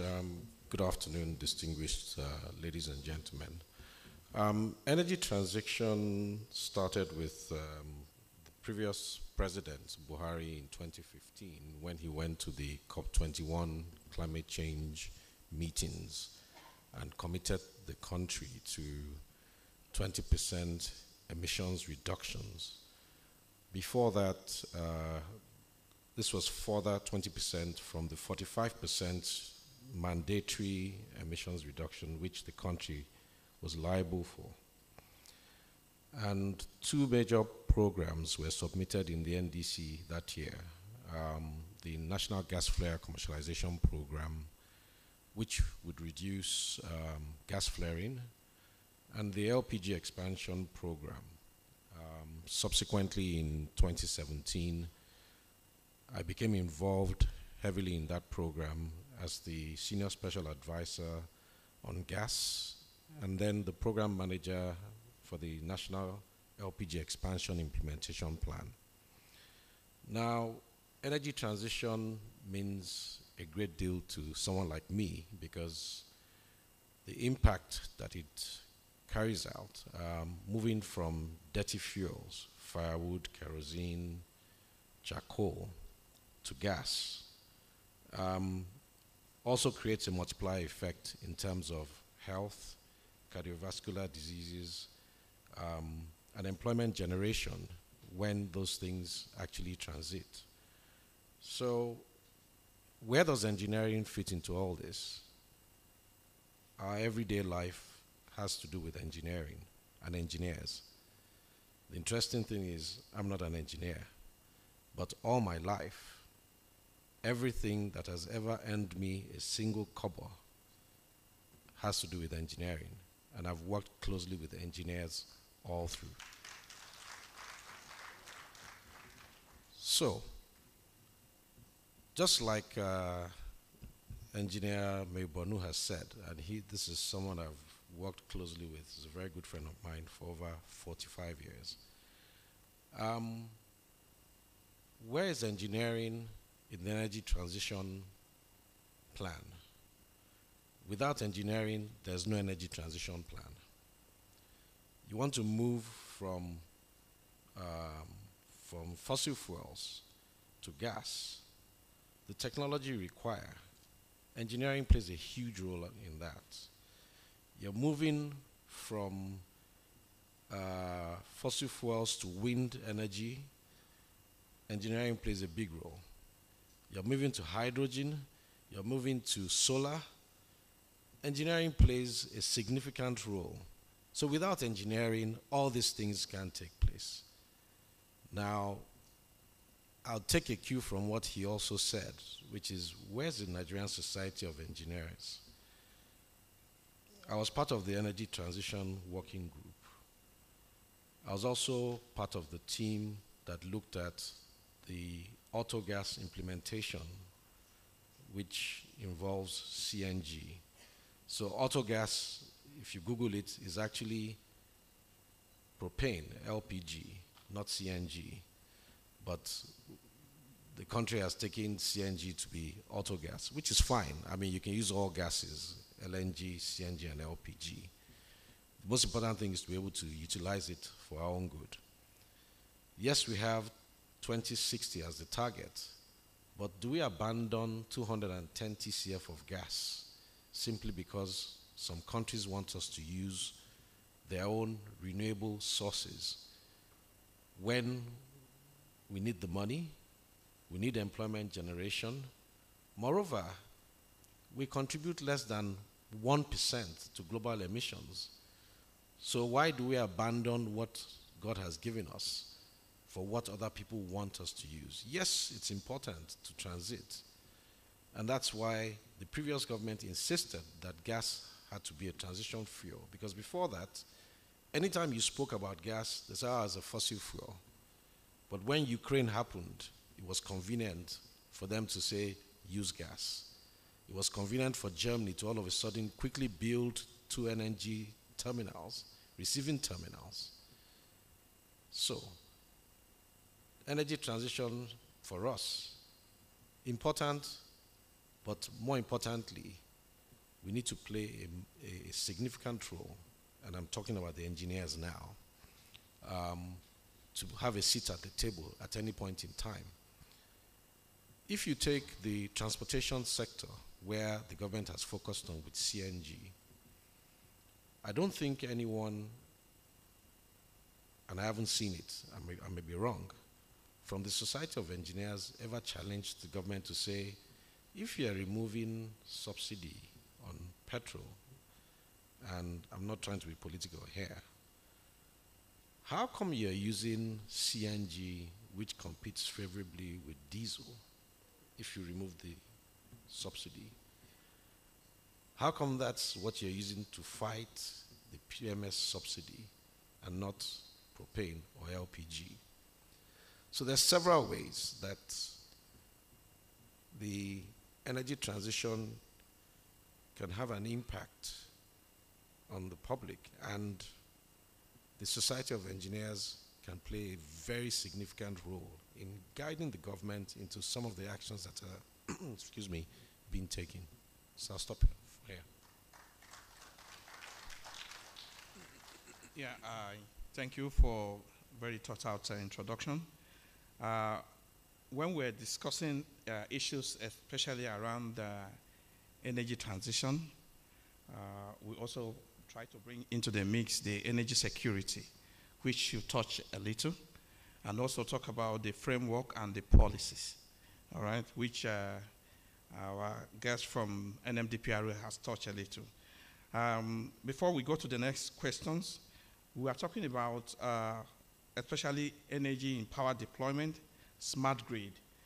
The keynote speaker talks about re-injection of your excess power into the grid or even to the captive system, which is already done in a lot of cities in the world. Abuja is a new city. Abuja is under developing, or is undergoing development. So these are things that engineers can also be thinking about. If I'm building a new estate, do I have a gas pipeline to the people, the women or the men cooking in the kitchen? If I'm deploying a renewable energy, if I have excess from their KVAs, can I put it back into the next person's house that doesn't have a smart power? And also we're talking about the engineering challenges and opportunities in the transition to green energy in Nigeria. We're talking about transportation, which the government has taken up strongly. And for you to have transportation network, you need the storage, You have the mother station, the daughter station, here and there. So for us as engineers, see what we have mentioned a little bit, so I'm going to go to the next question. How will engineers take their rightful place or position in Nigeria energy sector? Let me start from you, Additional, please. Okay, just like I said earlier on, if you look at and I guess the easiest one to always use is the one that everyone shouts about now, CNG. The NADDC, because really, before you can implement, you're actually supposed to have a policy, an autogas policy. That autogas policy defines the rules and regulations of you playing in that sector.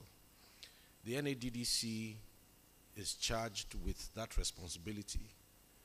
Now, I only exited from my previous position last year, and at the time I was actually coordinating with the NADDC and autogas policy.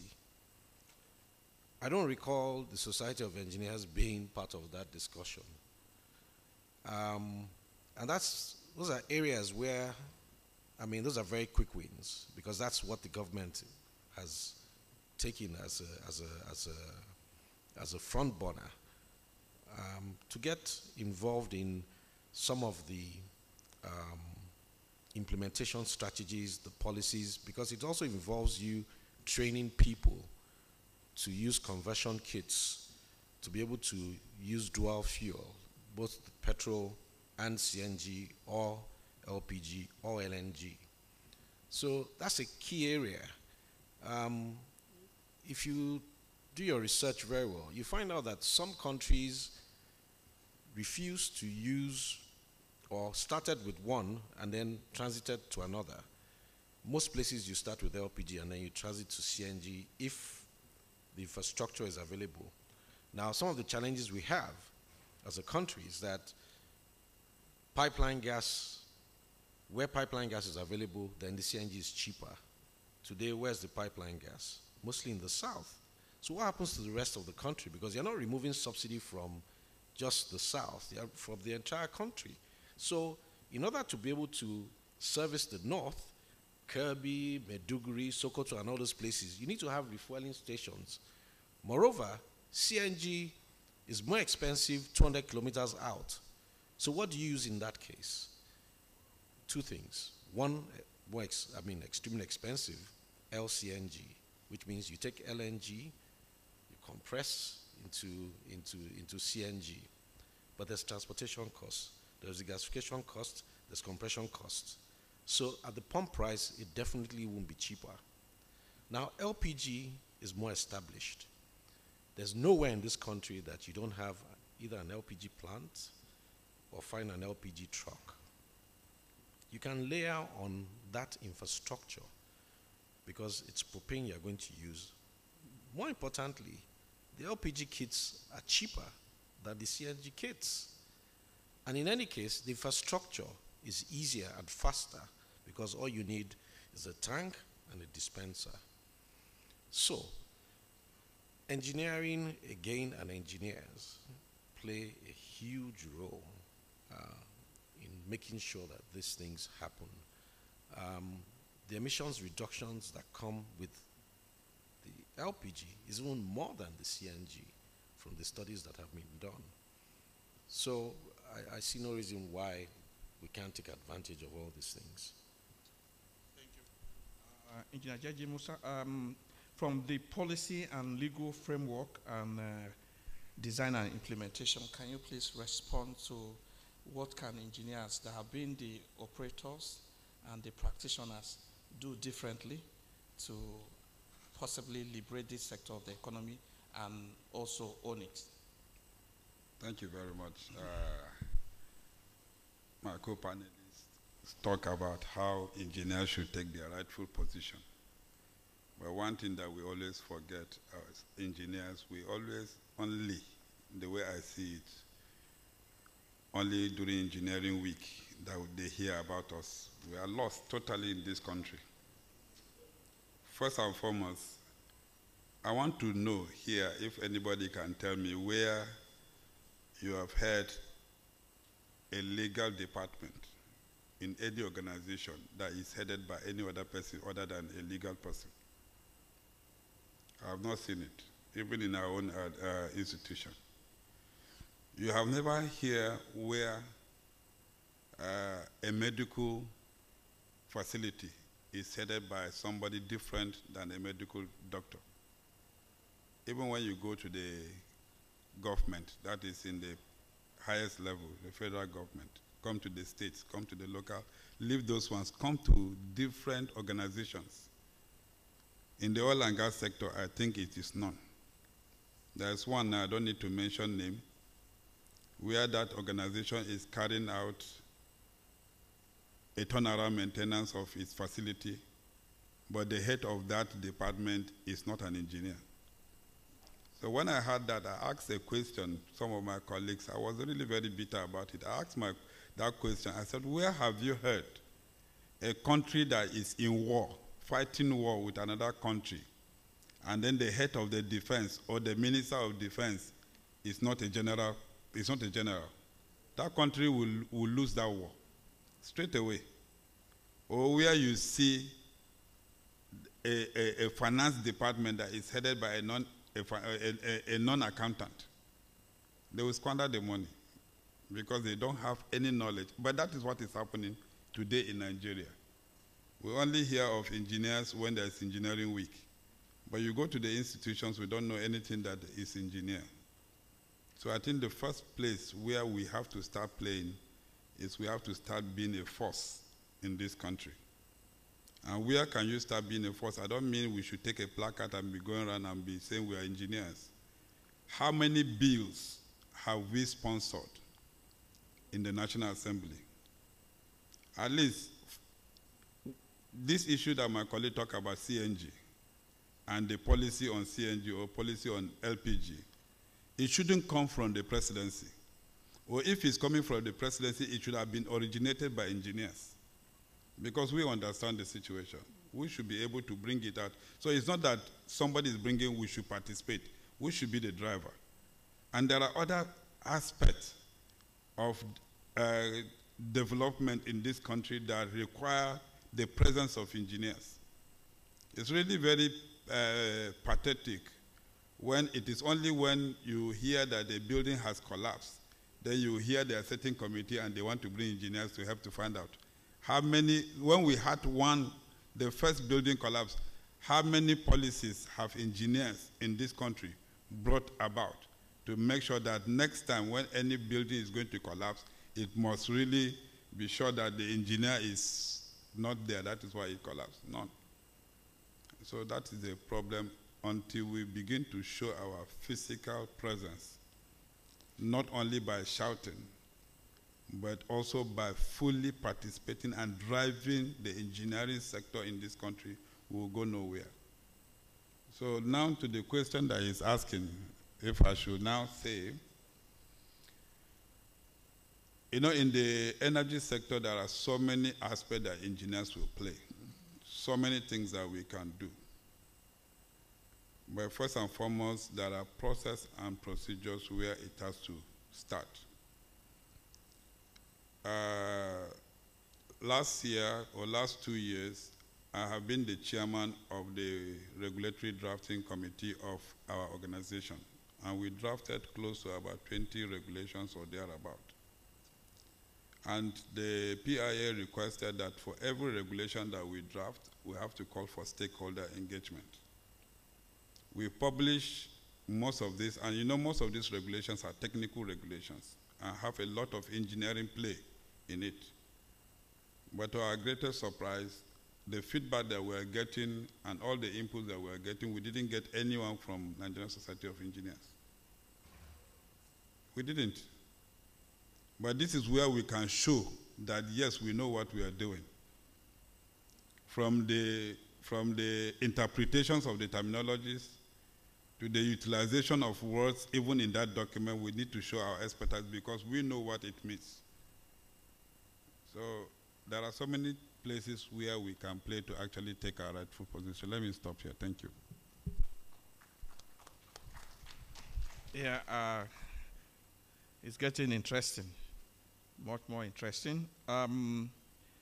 We know that in this sector, we own it. But what happens when you leave your house for strangers? Some days you'll come back and you'll be locked out. I think that is what is really happening in the energy sector. I'm limiting it to energy today because we are talking about energy transition. Every engineering sector. And it's obvious that we have not speak out enough and we need to do better. Lastly, before we round up, because the time is quite limited, there's going to be a room for few questions and answers. So if you have something, jot down, you can ask. We will respond the one we can. We'll also bring our keynote speaker if necessary to respond. And the ones we may not be able to respond all today, it's something that can be done, maybe virtually. Lastly, to our panelists. We have just talked about where we have lapses, the gaps that we need to be closed, the activities that we need to do, the engineering society need to up its game. What are those things? Can we just enumerate them? What are those things that we need to do urgently? We can say number one is this. What do you think are those key things that engineers need to do? Whether you like it or not, if the policies of the government are not favorable, everybody's going to the same market. And sometimes the engineers want to sit behind and maybe let's allow the politicians to deal with this and that. But at the end of the day, we all take the brunt. So what do you think, Engineer J.J. Musa, engineers should do urgently, like from now, so that we can help the society where all of us are all the cohabitants? Thank you very much. Some years back, by the course of my work, we sent people to go to review designs of facilities. We send people to follow up with construction and also to test those facilities or equipment, whether they are designed and working according to the design. So what we observed then is that it became a jamboree where the person that is at the top, he sends whoever he wants to send. And there was an instant where they sent a lawyer to go for an engineering design review. And the lawyer went there. The first day the lawyer was there, it was headache. And then suddenly the lawyer just disappeared and stayed in the hotel and refused to go. I know most of these reviews are done overseas. So they pick their extra coat and then disappear and nothing is done. So what we did was to bring out a policy in our organization that anybody that will go for such kind of engagement is not just only an engineer, but it's a registered engineer. And I'm sure those people that were in the NSC that time and current, you will have seen a lot of flood of staff from that organization that came to register. And we know registration is not just come and pay the money and go. You have to pass through some activity. Exactly. So by the time they pass through activity, you know whether they qualify to be engineers or not. So the first thing that we need to do is, I would say, as a society, we need to make a bill to the National Assembly to mandate all institutions that have engineering activities going on, that nobody other than an engineer should participate in such activities because they are specialized activity. And engineering work is not an ordinary work that anybody can do. It's a specialized work, just like medical, just like legal. It's a specialized work. And so when we get that kind of bill through the National Assembly and the bill comes in, then we have a strength to go to the institutions and mandate them to actually respect that bill. So I think that is the first thing that we need to do. Secondly, the thing that we need to do also, I think there is room for engineers to start partnering, because we are always alone, except if a company that recruit us to come and work, that is when I will meet Engineer George. But no, some of us here are actually on their own. They are private. There's nothing wrong in me meeting Engineer George and said, Engineer George, can we partner together and set up a company that will do engineering or that will do construction? I'm saying this because there was a time I was in the US and I met, I don't know how many of us know Keystone Engineering. Keystone Engineering was formed by 3 friends. They're all engineers that left a company and decided to come together and formed a company that today is called Keystone. So we need to start knowing how to synergize with one another. Even if the companies are not one company, but let's see how our company will partner with each other. And then when you do that, also there is a platform, both in NUPRC and NMDPRA, where you go and register your company. And then with that registration, you will now be able to move into the industry, to play in the industry. Then lastly, also in the platform, in NUPRC platform and NMDPRA platform, we have a provision for technology adaptation. We are doing energy transition, and the speaker actually emphasized on improving on our engineering design. And in COP28, one of the drive that moved away from fossil fuel extinction to actually migration is technology. So there are a lot of technologies that are outside there that are not yet in the country. And also there are a lot of technology that are in our heads that are not yet being deployed in the industry. So feel free, articulate your technology, present it to NMDPRA. We have a department called Technology Adaptation Department. If you're able to present that technology and we see that it is valuable, it's something that we can use in energy transition, you will be approved and given a license to go and deploy that technology in the industry. And oftentimes what we also do is that we seek a pilot site for you and say, go there, test run your technology there, and let's see how it will work. And then when it does that, it can now be. And also the speaker talked about exporting technology. It is only when we begin to do this that we can now start exporting technology out of the country. Thank you very much. Thank you so much. You mentioned some brilliant things that we need to do urgently. And one of them I always speak to, especially for some of us in the industry, is synergy. If you don't have, even if it's different organizations as you mentioned, let's form a consortium. There was something we did some years ago where we have to tell the practitioners, especially the Nigerian companies in engineering, to come form a consortium for a particular project, and it was a very good test case. Even the organization, the big 4 or 5 engineering firms in the world, they do come together. You can see what was showed on the project that I'm driving. Technip know that they cannot do everything. They bring JGC in. As of today, we are going to do the fabrication of the vessel.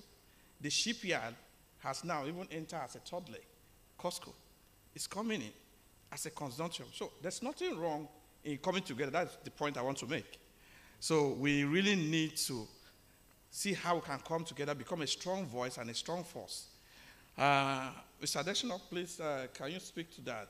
As a player and in the engineering sector, what can engineers also do urgently so that we'll be held, we'll have less of these issues of building collapse, pipeline eruptions and other things, and where we can also play more? Okay, thank you. I think synergy, like you said, so collaborating with some of the other associations. So when an energy transition mode, collaborating with the Renewable Energy Association, RIAN, is one. Nigerian Gas Association, all the other associations. And I take this from my experience as a former president of the Nigerian LPG Association. we didn't have the muscle because we were smaller players.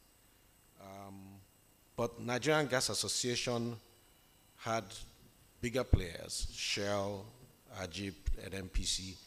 And what we did was to collaborate with Nigerian Gas Association and started having them attend our own conferences, and we attend their own conferences, making presentations in their own conferences and them in ours, because there's a synergy.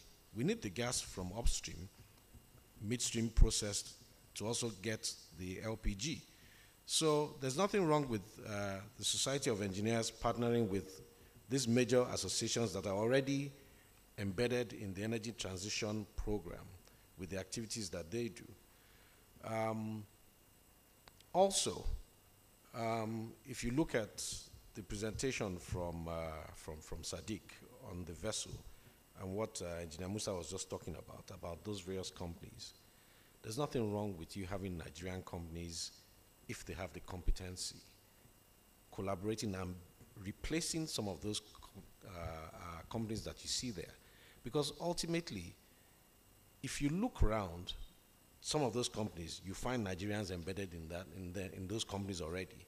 So those are some of the quick wins. Then lastly, I think some of the policies of government, if you review them, and you have to be a thorn in the flesh of government, consistently advocating for your members and knocking on various doors. When I was president of the LPG Association, I was resident in Lagos. But I remember one year when we calculated my ticket stubs for coming to Abuja to talk to government, there were 33 in 1 year. And that was coming to talk to government because government never really supported the LPG sector. It was kerosene subsidy. But even then, not until much later did we realize that kerosene wasn't actually the enemy that we thought it was.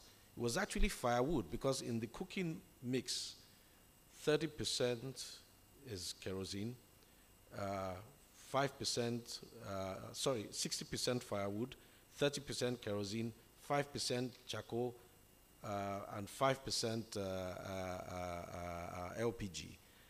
And not until 2015, when the government was going to submit their NDC, and the policy that we as an association put forward to government, which they embedded in the national gas policy, once that was passed, that was the first time the government actually started to recognize LPG, and the LPG expansion plan came about because of that.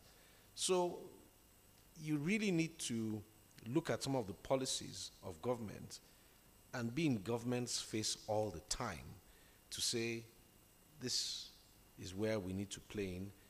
This can be done if we don't participate in it, because the consequences are very dire. So you need to be, well, an activist sort of, but they need to hear your voice. All right, a clap for him, please. Sorry, engineer, if I would say one more thing. Okay. I don't know, maybe we are doing or we are not, is the issue of continuous learning. I think engineering profession, we have left that behind. Because I can remember the last I passed out of my school, I have not gone for or called for continuous learning as an engineer in the profession. So maybe we need to also make it in such a way that if I am a Society of Engineers registered, then for me to keep that registration, it's not only that I pay annual due, but maybe after 2 years, I must come to renovate my license and then my certificate as an engineer. That is done in the medical sector. It's done in the accounting sector. And it's all done in the legal sector. So if you don't do that, I may be a first-class student at graduation. But because of the exigency of time, I found myself doing other jobs other than my engineering. But I still want to claim engineer. And so when opportunity comes, I say I'm an engineer, but meanwhile I've left my engineering long time ago. So I think that is another thing that we need to start looking at, continuous learning. Thank you so much, Engineer. As we round up, we have touched on a number of things. One of them I want us to, at least we can treat as an urgency. First of all is when even the young engineers see that the head of an engineering institution is an engineer. He encouraged them. I interface with a lot of young engineers, mid-level engineers, during mentorship and coaching and other things. And I've also worked in a place where, for example, your leader has never even been in an engineering sector like him. And you need to explain and explain and explain. And there are some even brilliant ideas that will be turned down because maybe they are only looking at it from the economic point of view, not even safety, not even the processing. So we need to start talking within ourselves and also to the stakeholders in government. There's no reason for somebody that is not an engineer to really drive policies of the government for engineering sector. We need to say that. We need to say that. And also, the young people, as I mentioned in my opening speech, the young engineers, the banking sector, and other people, they know they are bright minds. They come early to snatch them because they are not jobs. They snatch them, put them in the banking section, they start counting money. So the best case you can be in is maybe IT, a little bit of IT, fintech. We need to also encourage them to take the engineering profession seriously. And that leverage on what Engineer J.J. Musa is. Just said, if you don't practice engineering, you cannot call yourself engineer. You can't call yourself engineer. So we still need to do that recertification. There's nothing wrong telling people that after 2-3 years, you need to prove that you are doing engineering. That people will take it seriously. And finally, on this panel, we also want to thank the leadership of Nigerian Society of Engineers, from the president of the Nigerian Society of Engineers, the chairman of this branch, and the team of leadership. It's been a very good outing. I remember I was here, I think about 2 months ago, for the first, the Pioneer Chairman's memorial lecture. And it was also well attended. Thank you, everyone. And let's take these things to mind.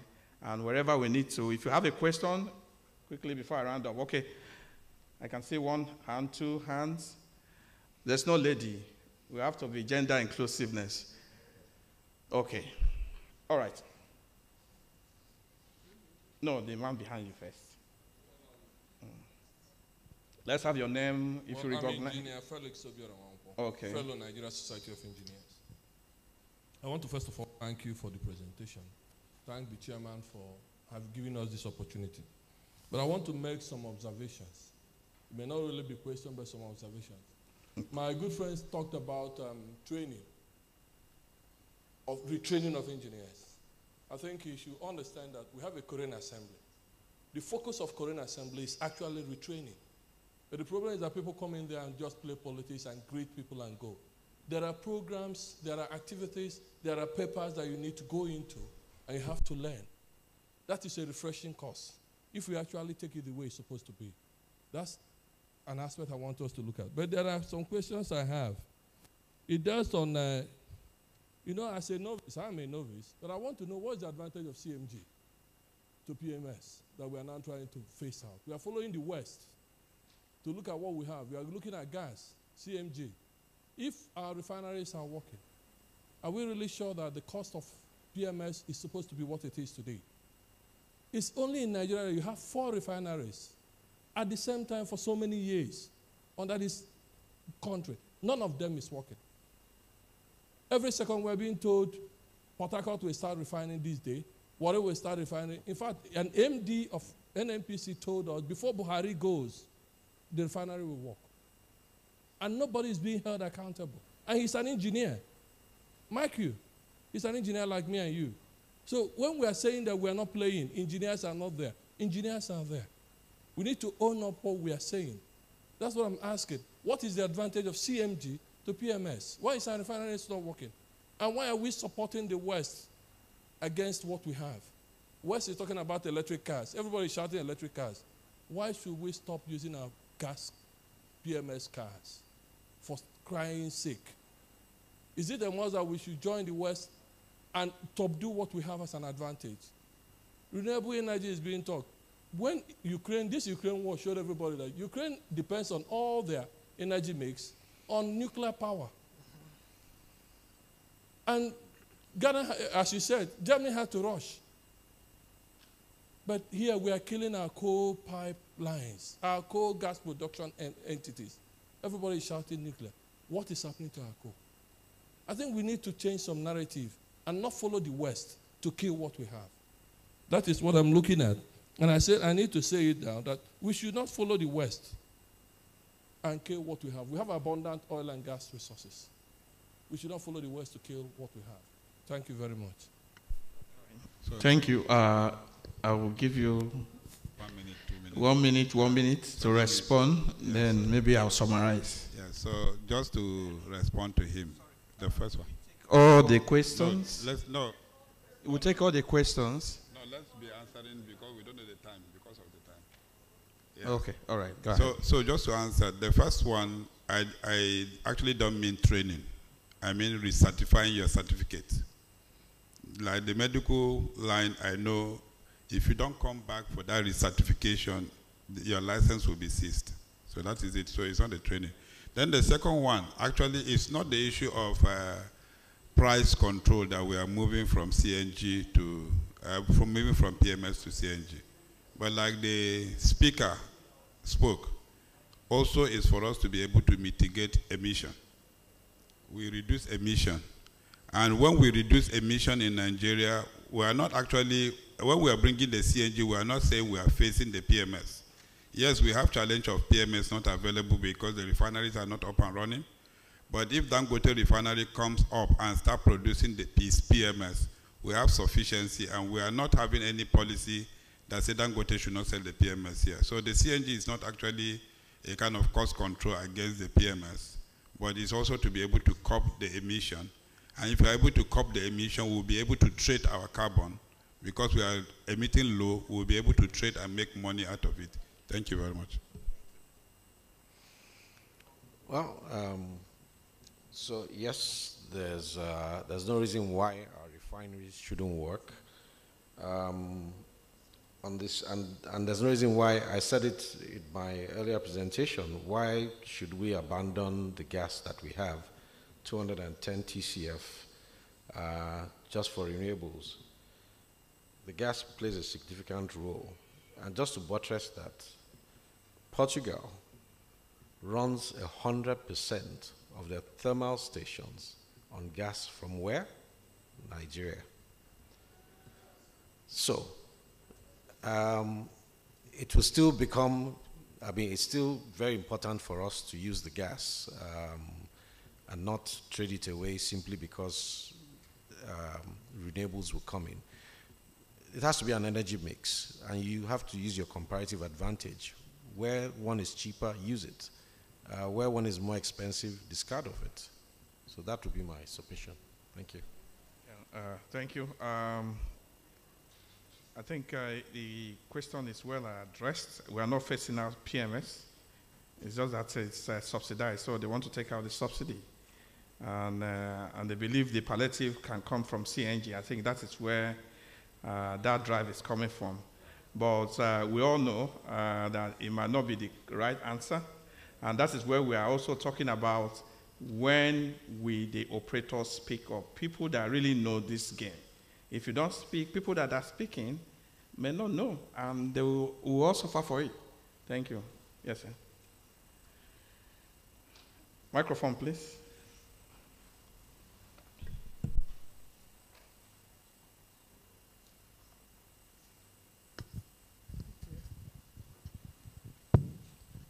Good afternoon, everybody. Good afternoon.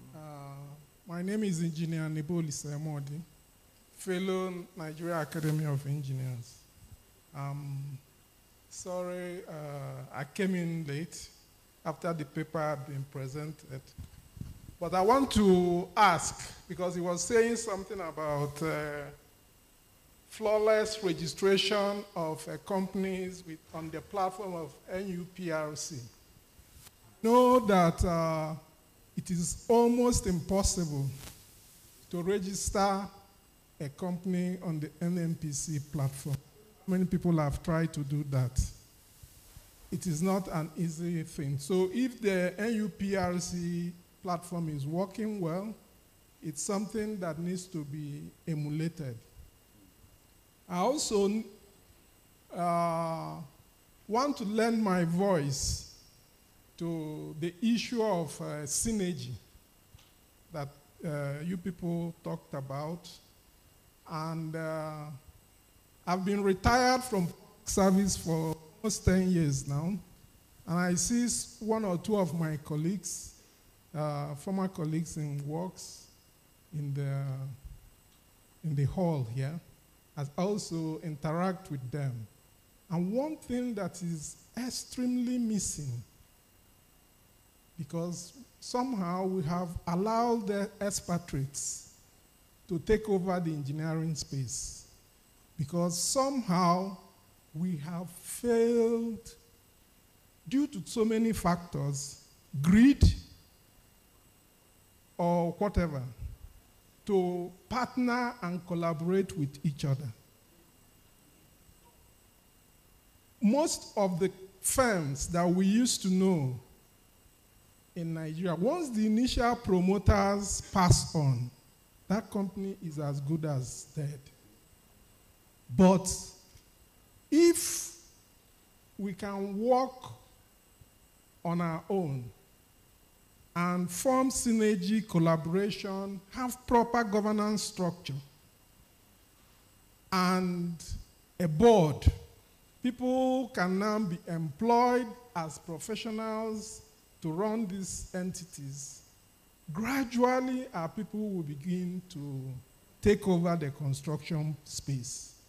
And it is something that we must start doing today. We don't need to start to wait any longer. We just have to start doing it. Because so many, if I use Ministry of Works, there are people that are so intelligent and all that. They're retired as directors, deputy directors. How much is their pension? The people are almost, but the narrative can change if Nigerians take over the engineering space. Actually, it's very consistent with a paper that I presented then to the body of permanent secretary in 2013, and it needs to be worked on very seriously. Thank you very much. We understand that it's more like support of the drives of the discussion we have today, and we really appreciate that. We know there are a lot of sound minds, and sometimes they say when you retire, it's not that you are tired. So you have to, especially as an engineer, we expect that you bring your expertise into the mix. I think something like that is going on with UTM FLNG. Our keynote speaker today said he has done about 35 years with NNPC and other subsidiaries. We feel he has so much to give to the floating FLNG, and is here supporting us on the project soundly. So it's something that we can really, really take advantage of. Also, especially people on the infrastructural space. Nigerians are good in civil and other infrastructural business. Why are we having so many Lebanese? I'm not single out any ethnicity or race. Why are the people doing all the business of building high-rise in Abuja? Where is this policy coming from? So we need to really sit up. There's so much that we really need to talk about within ourselves. Madam, briefly, please, our time is fast spent. Thank you very much for the privilege of... I think I'll just start with the last statement you made, I'm a civil engineer. I retired as a director from FCDA. Having gotten so much experience, my first desire is to be a contractor, because I believe that we, as professionals in the contracting space, will do better than other contractors who are not engineers. But as I tell you, I'm almost 2 years retired now. I've not been able to get a good job because of what we're saying. And I hope as we keep pushing, we'll someday get there.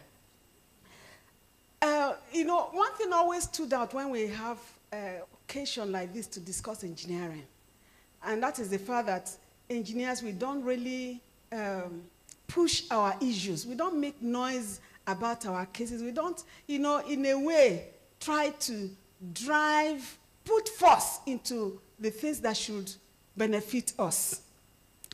But while Engineer Musa was talking, he said something which, you know, I really appreciated. He said sometimes, you know, issues come up and you don't see an engineer in an organization pushing forward, or Nigerian society, you know, fighting to ensure that engineers are given their rightful positions. And that is true. But sometimes the problem we have is we bury our heads on the site in calculation. We don't even know what is happening around us. You will be surprised that some of those news, we don't even hear about them. We don't know about it. So I want to plead that any engineer that is in any position of, in a privileged position, that know that there's an issue that engineers should, NSC, current, should come up and fight. Please let the leaders, let the officials know. Because if we don't know that there's a problem in a particular place, you may not really know how to fight it. And so if we are informed, if engineers are, attention of engineers are drawn to such, you know, issues in any organization, maybe they'll be able to fight. And the other question I have is about this LPG, CNG issue. You know, recently I read somebody was really fighting and speaking on the television and said, this CNG is a fraud. As far as he's concerned, to get the conversion kit, I'm not an electrical engineer, but I take interest in some of these things. He said to get the conversion kit, you have to import. And we're still using our dollars that is so expensive to import those kits. Then why do we have to go for CNG instead of LPG like that? My brother keeps, you know, crying. So I don't know, like you keep saying, what we can do as a society, as professionals, as engineers, to bring government to understand these issues so that things will get better for us as a nation and as a people. Thank you. All right, I think we need to round up now. Can I just respond? Just 1 minute each from the panelists, then we'll close. I know you are standing up already. Yeah. So I want to start from my sister's last question.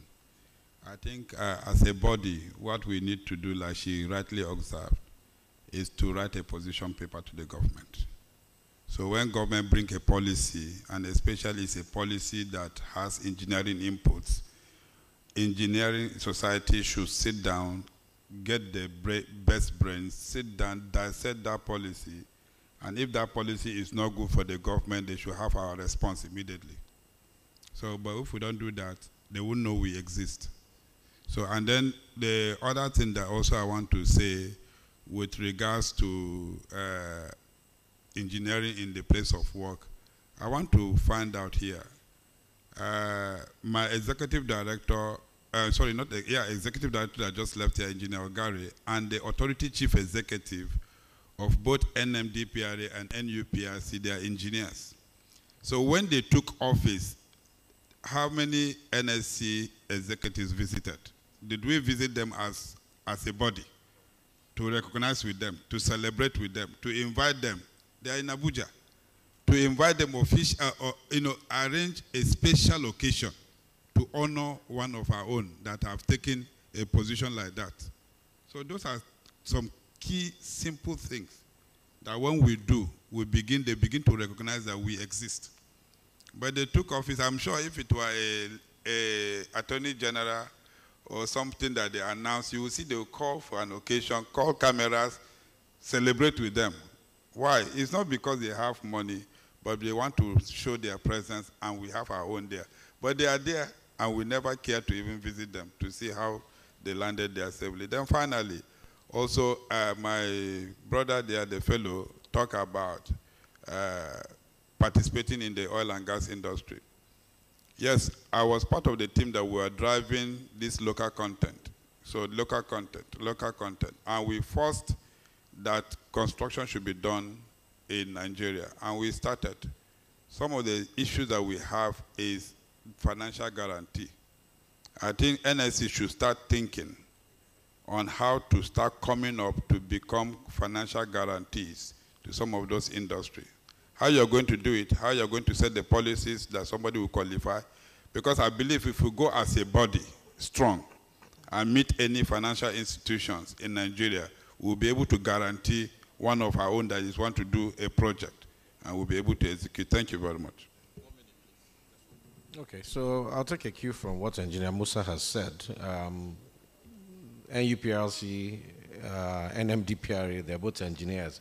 In fact, if I stand outside there and you throw a stone, you hit NMDPRA just here. So, again, collaboration and synergy very important. To what Madam said, LPG, CNG kits, both have to be imported. Now, yes, one is cheaper than the other. What we need to do is domesticate. If you encourage the manufacturers with your policies, they'll set up here. And we tested it. A lot of them are interested in doing that. But there has to be commitment and seriousness, because you don't want your equipment to arrive, then they're stuck at the port for another 6 months because one customs officer thinks that the policy of removing VAT and duty is wrong. So it's encouraging domestication and manufacturing that would solve that solution of getting both kits manufactured here. Thank you. All right, thank you so much. Okay, the keynote speaker wants to say something? Okay, come up, please. Yeah, just please. This is a thought-searching session, so give us additional 5 minutes, please. Many thanks to the panelists for a very robust conversation. Please, we are engineers. We are in this room. The theme is the role of engineering in energy transition. We are playing our role in this room, even before we leave.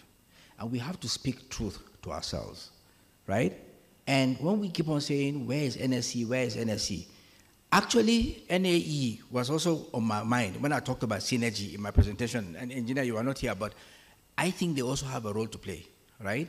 So for me, I was in Executive Council of Nigerian Gas Association, 2018 to 2020. What they did was they set up study groups. They had study groups, right?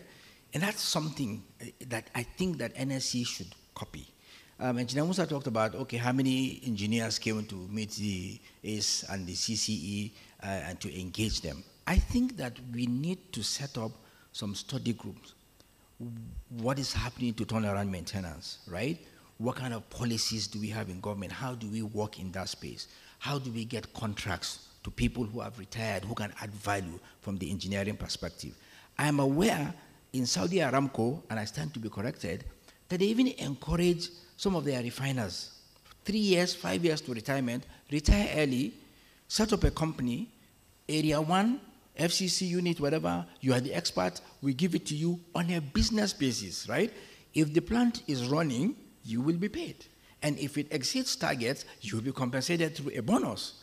You incentivize, right? So I think that we are not here to put Ben or Nigerian Society of Engineers on trial, but beyond attending conferences, AGMs, and I paid for Koren and Nigerian Society of Engineers, I'm not even sure if I will attend, but okay, 50,000, 70,000, you pay, right? I think that I need to leave this room being honest with you. I registered as a member of Nigerian Society of Engineers maybe not up to 10 years ago. And I graduated in 1983. Why? It's because of this same thing, AGM. It's only AGM and conference that we do. And I complained. And then later, because I was like an experienced engineer, they called me for a special interview. And they asked me a question. And I said, I don't see the benefit of registering as a member of Nigerian Society of Engineers. And Ben, I told you this story. And my wife said to me, well, you keep on complaining that they're not doing anything. You can only bring about change if you are inside. And that was why I registered, right? And that's why I'm here, trying to speak to you the way I'm speaking. So we are not here, we have to be realistic. NAE, NASENI, Nigerian Society of Engineers, COREN, Energy Commission of Nigeria, we have to be on that table. And we have to have the voice to be heard. And that's why, if you see the last slide I had, right, I talked about NSC advocacy drive. I keep on putting question mark because I'm just trying to create thinking in our mind. But my last slide on the way forward was still 2 question marks. We have to co-create the way forward. Because one late president said to us that you can't shave my head in my absence. We have to be there. If we are not there, then they will leave us behind. So again, as I said, there are people who make things happen, there's people who watch things happen, and there are people who just wonder what happened. They see don't looks. Which one are we? Thank you very much. Okay. Thank you so much. Our lead speaker, thank you to the panelists and all the contributors from the audience. Today, we decided to stir the nest a little. It's just the beginning. We're going to do much more. We need to interact better. We need to come together better. The world is a big space for everybody to play. I notice sometimes, maybe especially in the public sector, people go home, or they go on leave with their assignment. And I was like, why? Why would somebody go on leave with your assignment? Because they believe that the person you hand over to may take over your role. And we are not moving forward. The country is not moving forward. So there are a lot of things that we need to do, especially as a body. We have to make a statement to the government that for every engineering institution will be either the head or a strong member of the body. So we need to start putting our house in order. When we do that, the system will recognize us the better, and we'll be able to change the country for our good. Thank you, everyone, and it's a pleasure being on this panel with this great gentleman and experienced minds. Thank you, and God bless you.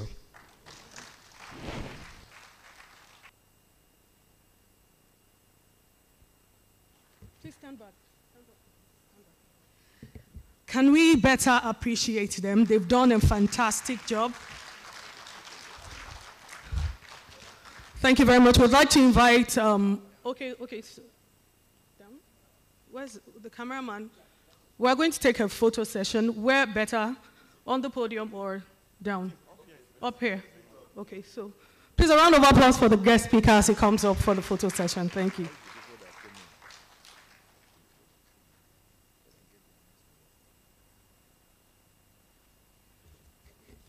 Okay, while that is being done, an ash-colored Honda with plate number BOG 372BM is blocking someone. Somebody wants to drive out. Ash-colored Honda BDG 372BM. Please go out and repark your car. Thank you. And while that is going on, too, I'd like to announce that we have dinner tickets up for sale at 10,000 naira for a card. The dinner cards are up for sale. A card admits only one person. For the awardees, if you want your spouse to accompany you for the dinner, you have to buy a card for your spouse, a ticket for your spouse, and that costs 10,000 naira.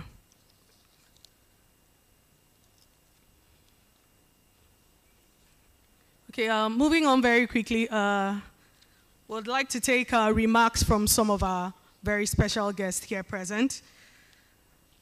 And we're going to be doing that in 1 minute each. We're giving each speaker 1 minute to give us a remark, and then we'll be done.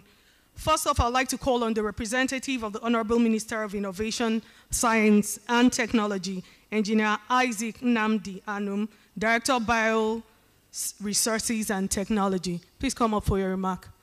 Your time starts now, sir.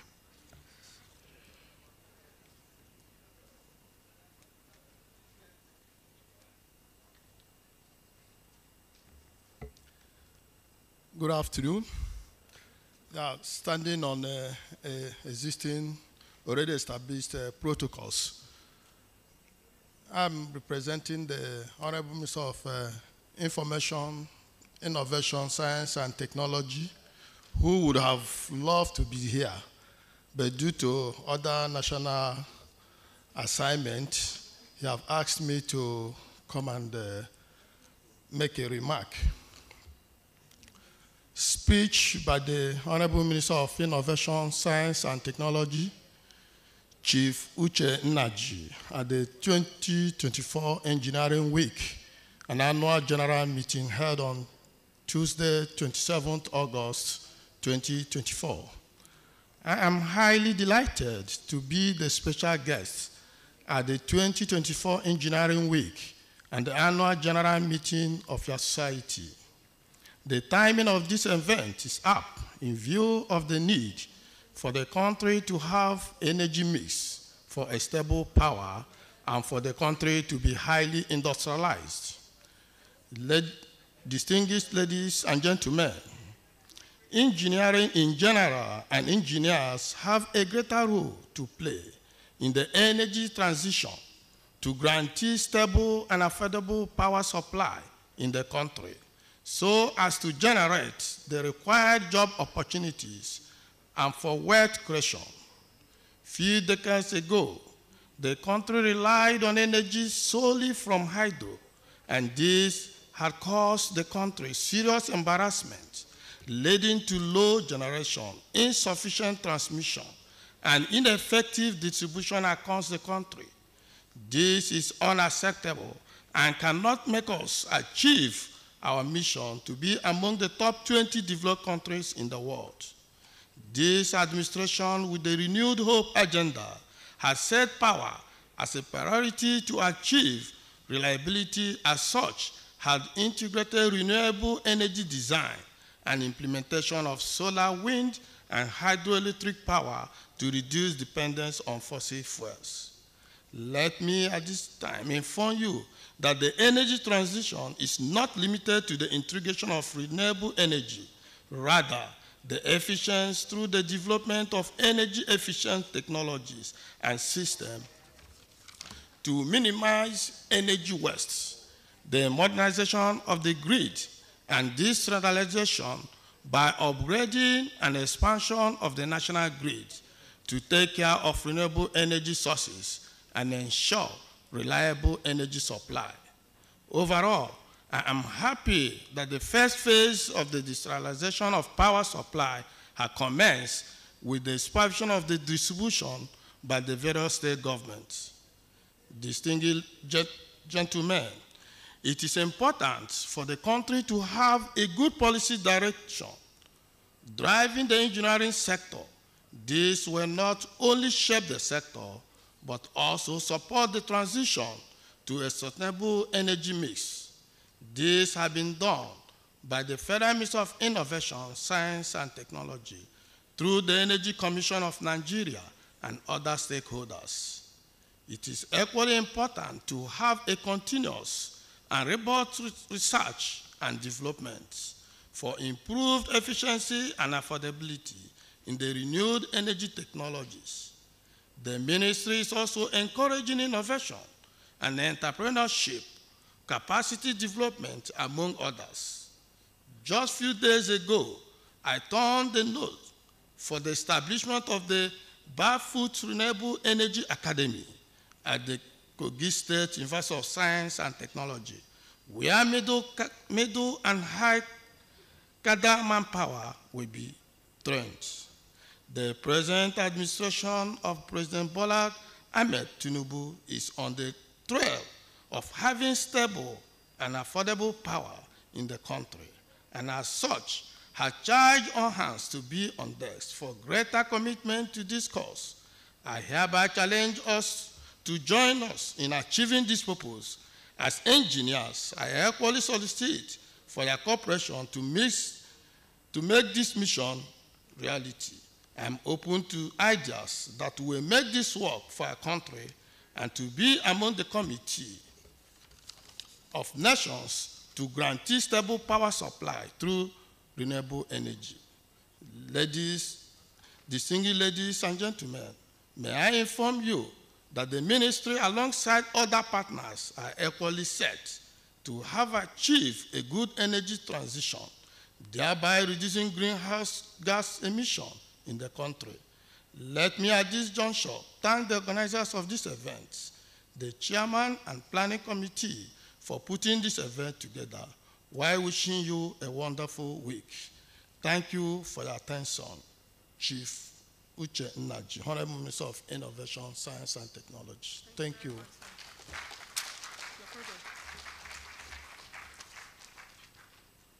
Can we appreciate him for keeping to time?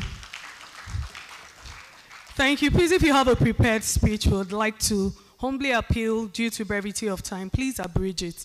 Thank you very much. Up next, we have Mr. Emmanuel Magjaja, representing the CCE NUPRC, and he's the Head Development and Production NUPRC. A round of applause, please. His time is already kicking, so applaud him better so he will come up faster. Thank you.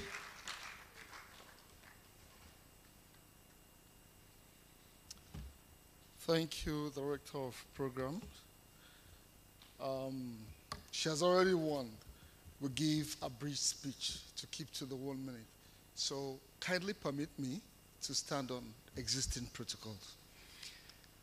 I am representing the Chief Executive of the Nigerian Upstream Petroleum Regulatory Commission, Engineer Gbenga Komolafe, who is unavoidably absent, but sends his goodwill message on the occasion of the Nigerian Society of Engineers Week and Annual General Meeting 2024, termed The Role of Engineering in Energy Transition. You'll all agree with me that the world is moving from fossil fuels-based energy to renewable energy. And of course, you agree with me that for countries like Nigeria, in several fora leading up to the last COP28, we've made the case for the world to let countries like us develop our God-given resources, which is the fossil fuel. And in that instance, we've pushed cases to develop the cleaner fossil fuel, which is gas. So yes, we're in the energy transition phase. That circumstances, the engineers have a very, very important role to play.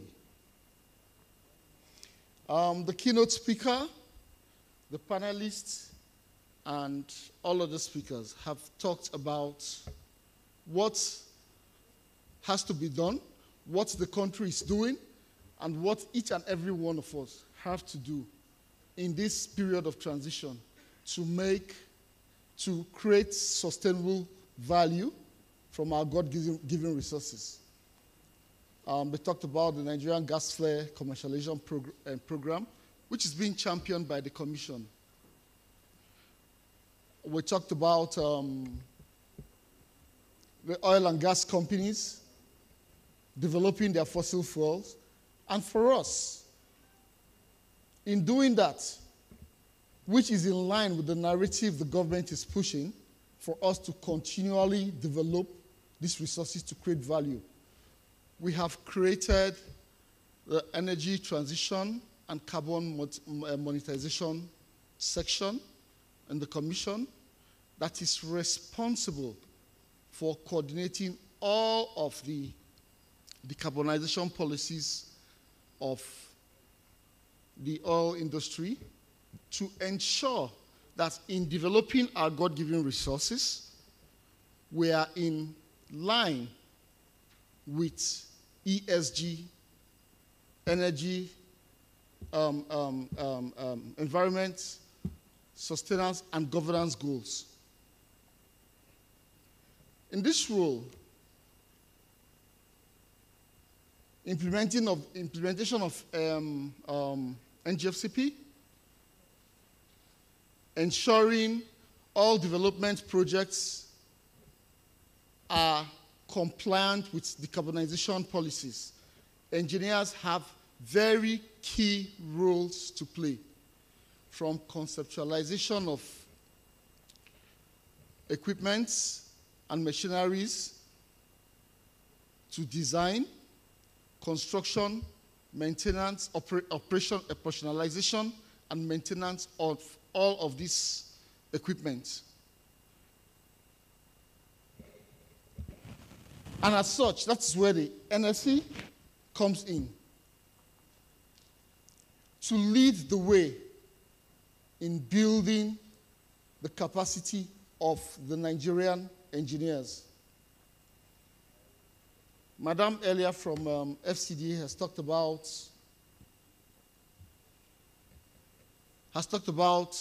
experts occupying positions Nigerian engineers are supposed to play in.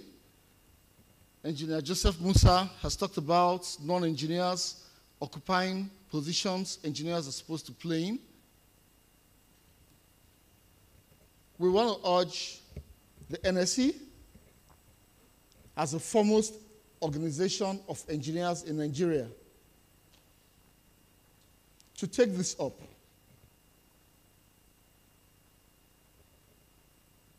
Look at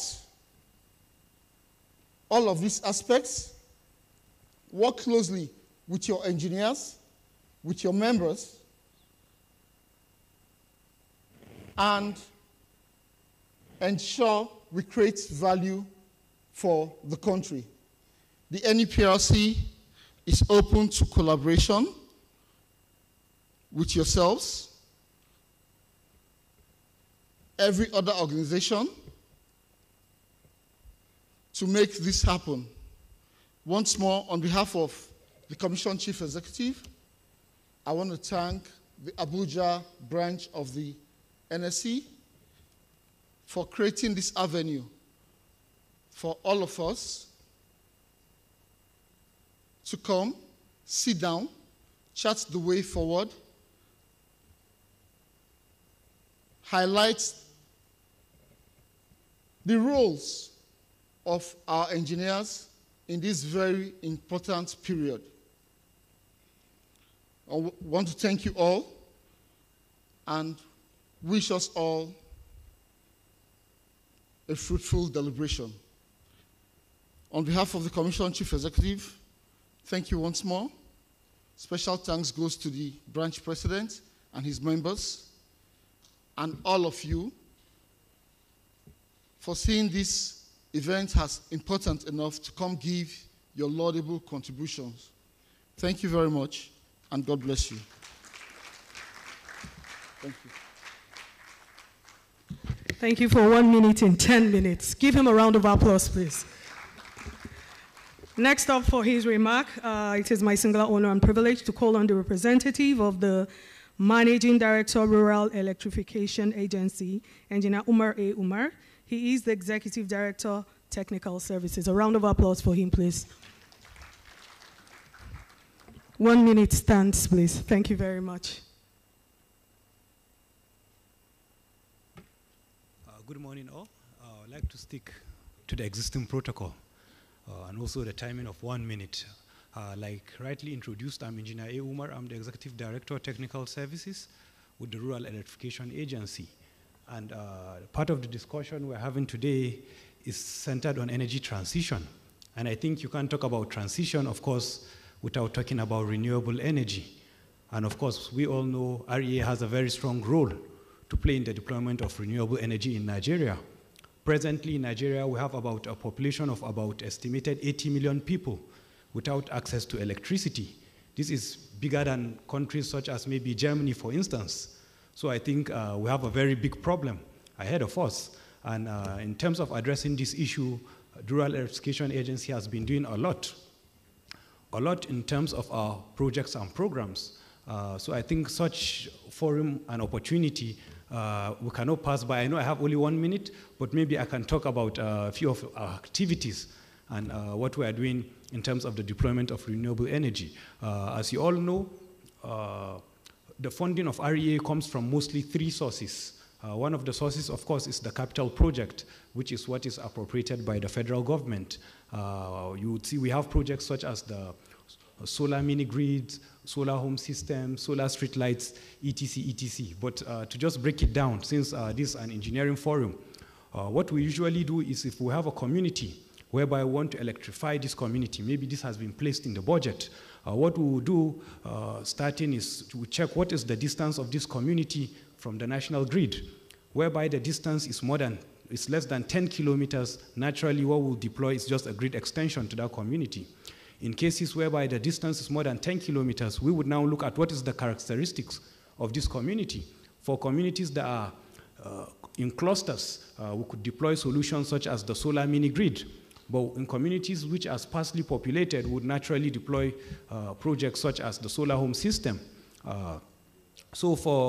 That's what we have under the capital. We also have the Nigerian Electrification Project, which was a grant from the World Bank and African Development Bank, total of about $500 million. And the success of that has led to about an extra $750 million, which will be expanded under the distributed access for renewable energy scale-up, whereby we are going to have a lot of solar mini grids deployed across the country. Under the NEP, we have about over 150 solar mini grids, and these solar mini grids are present and they are functional. And I know I have a lot to say, maybe I'll round up in 30 seconds. And part of, for us as REA, part of what we see as a way, as part of solving our issues regarding electricity most especially, is instead of just concentration on the national grid, we'll have different small solar mini grids popping up around the country. And these solar mini grids will be able to power up small communities and activities, socioeconomic activities in these communities. So when I'm talking about these mini grids, I'm talking about those with maybe capacity of 100 kilowatts, 200, 300, 400 kilowatts. So we have a lot of that. For the second phase we're even making sure they are now interconnected mini grids, meaning they are going to also be connected to the discos. And a lot of these discos are on board for the DES project. So I think without taking much of your time, at REA we're doing a lot, and I think we are very open to collaboration. We've done collaboration with other ministries, other agencies, and of course, personally myself, I'm a member of the Nigerian Society of Engineers, and also I'm also an engineer in an executive position. So on behalf of myself, on behalf of REA, of course, we are open to any discourse. Like the special speaker said, if the outcome is to make these working groups, we are presenting ourselves, we are willing to be part of this discourse. I think thank you very much, and I wish everybody a successful outing. Because they are open to collaborations, we're going to forgive him for exceeding 1 minute. Please give him another round of applause. I'd like to very specially recognize in our midst the Registrar of the Council for the Regulation of Engineering in Nigeria, Engineer Professor Adisa Ademola Bello, a fellow of the Nigerian Society of Engineers and the fellow of the Academy of Engineering. My boss right there. Please give him a befitting round of applause. Thank you very much. I'd like to also recognize in our midst the chairman of the Nigerian Institution of Builders, FCT, Builder Usman Okei. If you're here, please wave and let's appreciate you. You're welcome. We're delighted to have you here. I'd like to also very warmly recognize the chairman of the Nigerian Institution of Town Planners, Rekiat Fache. If you're here, please. Women Town Planners, please applaud her. Thank you for being here. We're glad to have you here. So to speak on behalf of all the professional bodies or give us a remark on behalf of all the professional bodies here this afternoon, it is my honor and privilege to call on the chairman of the Nigerian Institution of Architects to speak on behalf of all the professional bodies. Please join me in welcoming architect Yemi Shola Adebiyi. A round of applause, please. Thank you. The better you chair her, the quicker she comes up, and the sooner we finish this event. Thank you.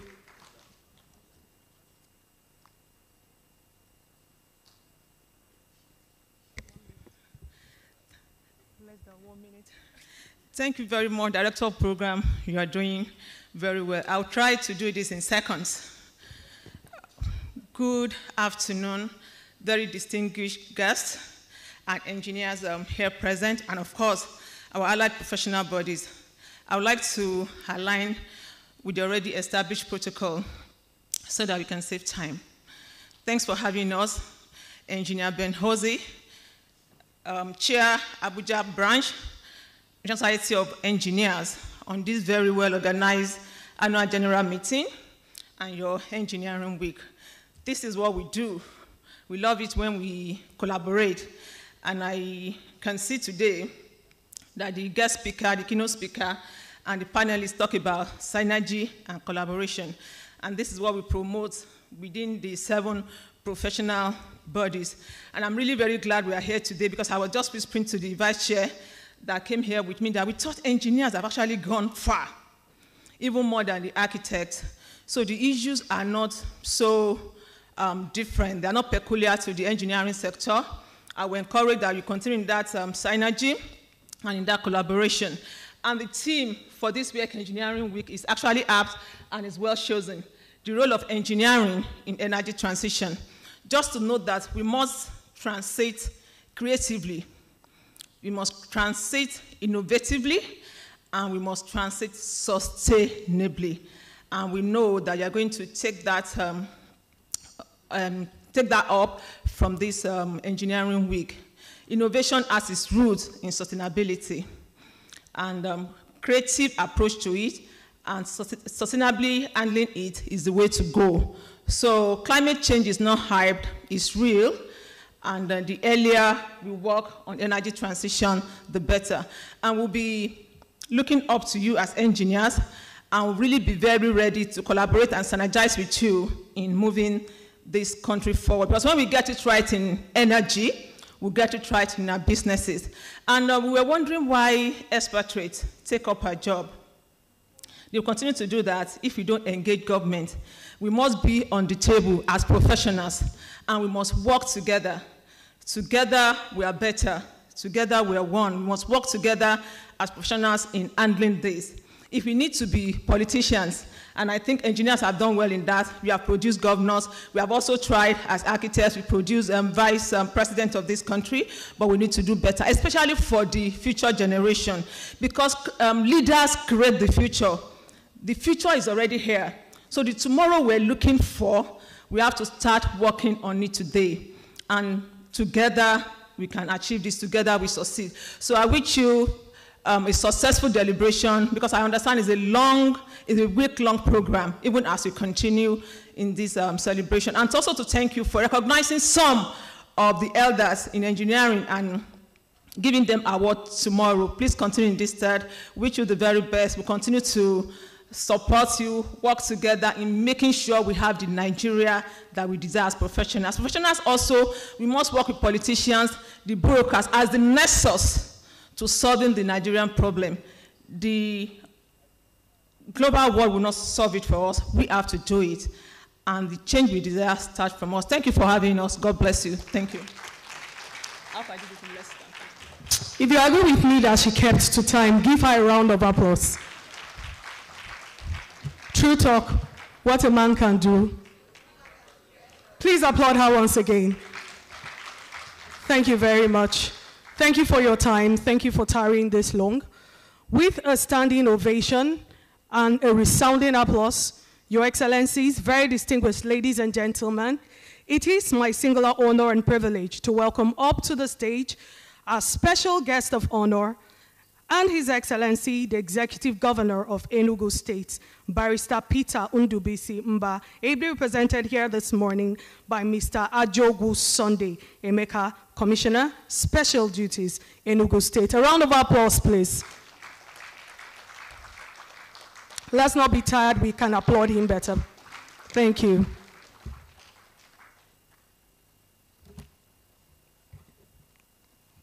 Good afternoon, ladies and gentlemen. Please, I will also crave your indulgence to stand on already established protocols. My name is Honorable Ajogu Sunday Emeka, and I'm here to speak on behalf of the minorities in the hall here today. on behalf of the 1% of the attendees who are not engineers. So pardon me if I speak as non-engineer.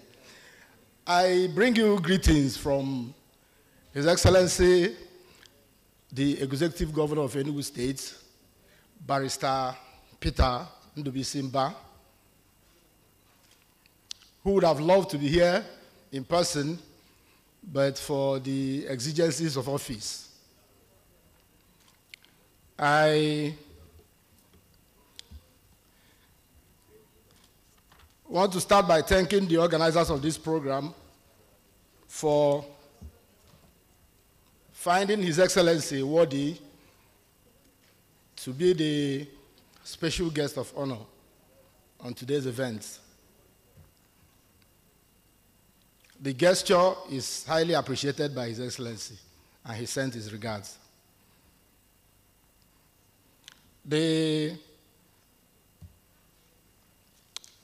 I listened with keen interest while the program was going on, and I wish to say that I do not regret being part of this program from the beginning till this point.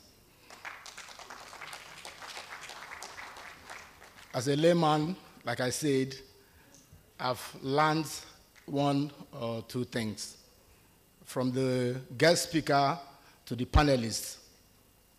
The guest speaker actually did justice to the theme of today's program, the role of engineering in energy transition. The Nigerian Society of Engineers, in our 66 years of existence, has played a very vital role in building this country. And it is my belief that in this era that we are talking about energy transition, that the Nigerian Society of Engineers and the engineers should not also be left behind. The Abuja chapter of the NSC also, I can say that they've played a very dominant role also in the infrastructural development of this, our nation's capital, Abuja, today. I think their 40 years of existence have been very, very impactful.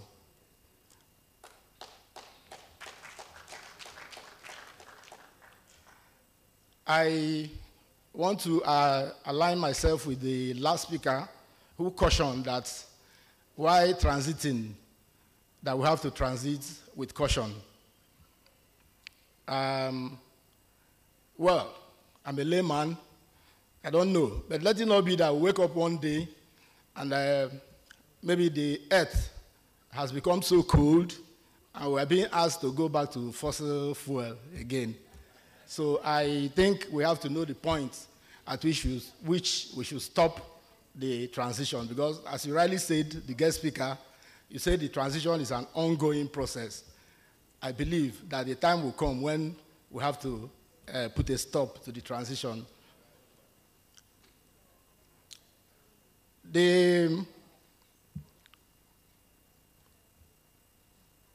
I wouldn't want to conclude my small remarks without trying to relate to you what we do in Enugu, the relationship with the Nigerian Society of Engineers and the engineers in Enugu State, and some of the challenges that we face on a daily basis.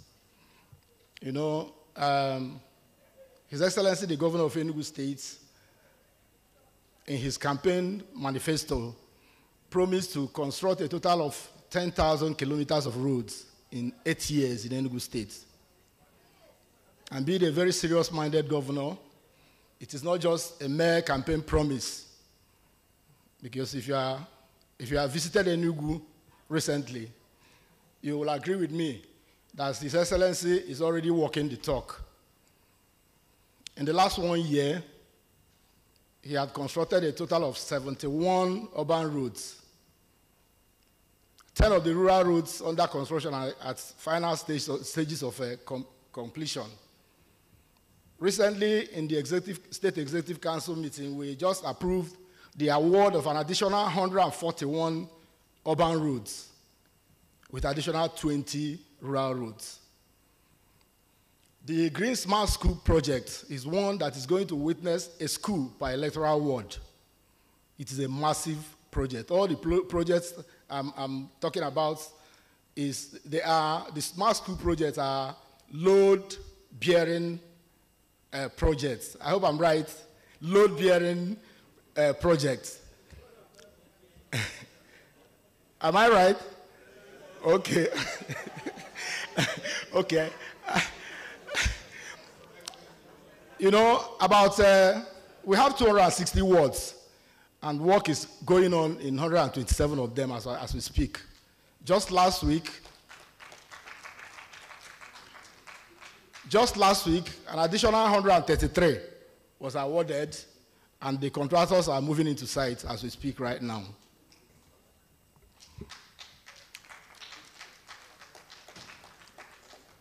I just want to mention these two, and now go into the challenges that we face. Some of the panelists, one of them actually made mention of, you know, the prevailing circumstance where that's glaring us in the face with respect to the issue of building collapse and all that. I want to tell you that there's a trend that, if not checked by the Nigerian Society of Engineers, will make a mess of this noble profession. I'm sorry to say this, but every medicine today is being referred to as an engineer.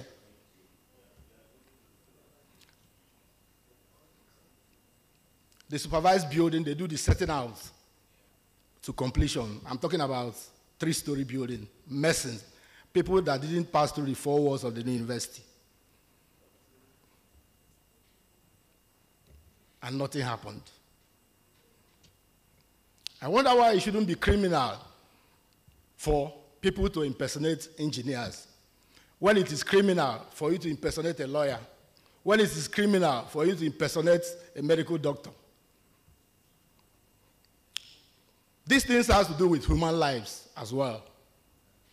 Because as the buildings are collapsing, oftentimes people lose their lives. In Enugu, for instance, our smart school project, there is a high-level committee set up by the governor, headed by the secretary to the state government, that moves around from one project to the other. Why? Because some of your colleagues have made themselves willing tools in the hands of contractors who are just there to make money, irrespective of the consequences of what they do in the site. The engineers will be there on site. A contractor will bring in local gravel where the specification is granite, and he wouldn't say anything. An engineer will be on site where a contractor will bring in 16 mm in reinforcement in place of, bring in 12 mm in place of 16 mm. They use it as starter bars. And the engineer will not say anything, maybe because of small change. I think beyond the issue of quackery, I think we also have to deal with the attitudinal attitude of some of your colleagues. They are denting the image of engineers, and it doesn't speak well. The duty is for the Nigerian Society of Engineers to rise up to the occasion. Somebody suggested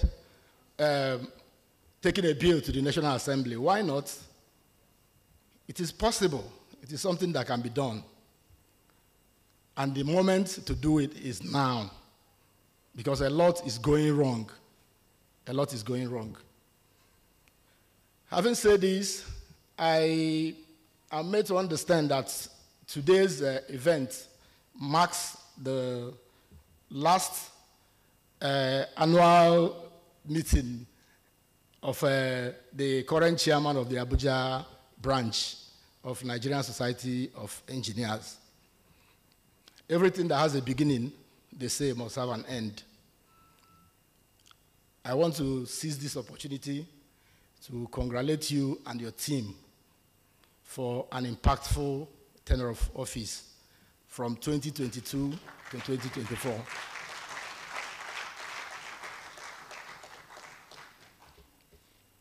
When the representative of the chairman of today's event was making his remarks, he made reference to some of the project and program that you've gotten yourself involved in.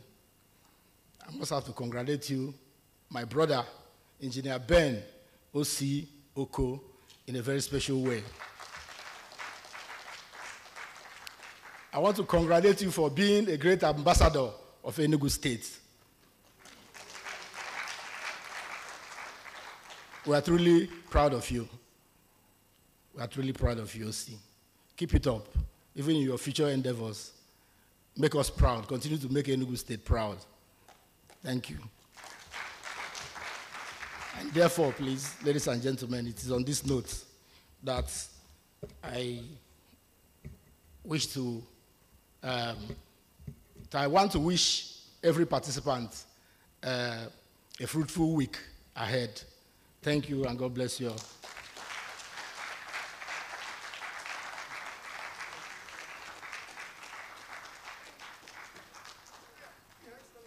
Thank you very much, Your Excellency, the Executive Governor of Enugu State. Please give him another round of applause. I want to thank each and every one of us for our time so far. We'll be rounding off in the next 10 to 15 minutes. Very distinguished ladies and gentlemen, I would like to call up the chairman of the Nigerian Society of Engineers Abuja branch for a quick presentation. Please give him a round of applause. Thank you very much. And I want to also thank my governor for honoring me with his presence today. The first encounter I had with the governor was a year before he became governor. I was traveling to Enugu and he was traveling to Lagos. We met at the airport and we spoke extensively about his campaign and what he was going to bring on board. And since then, we've remained in contact. And I remember him sending me messages to congratulate me on what we are doing in Abuja and when I became also the chairman. On behalf of the branch, please, my respected Honorable Commissioner, take our felicitation to the governor. Tell him that also we are proud of the engineering feats he has achieved. I think he has won 3 major national awards for, I think, Best Governor of the Year for his great achievements as governor since he came in. Congratulations once again to him. So on this note, we'll be making presentations, and the first, interestingly, will be to my governor. As the, as the special guest of honor, it's my honor to invite my Oga, the immediate past Executive Secretary of FCDA, Engineer Omar Gambo Jibrin, to make this presentation on behalf of the branch to His Excellency Barrister Peter Ndubisimba, the Governor of Enugu State.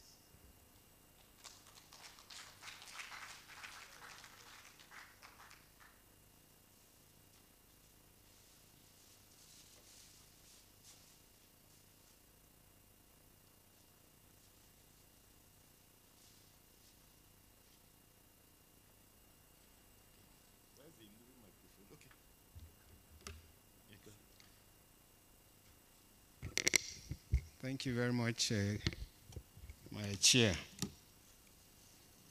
I used to be like Ben way back in 2001, 2003, sorry. I'm missing the dates again. I happen to be the 10th chairman of this branch, 2003 to 2005. So it's really indeed a pleasure to be given this opportunity to do this presentation to His Excellency, the Executive Governor of Enugu State, Barrister Peter Ndubuisi Mba. Personally, I've also been watching what he's doing. And as a professional, I agree with what the Commissioner has said. And I think we all want to congratulate him and wish him well. You said he's going to do how many roads in 8 years? I can see the jump. The 2 terms are guaranteed. So you can, I think it's a very good, And so on behalf of the Nigerian Society of Engineers, Abuja branch, I wish to make this presentation to His Excellency for the good job he's doing in Enugu State. Congratulations.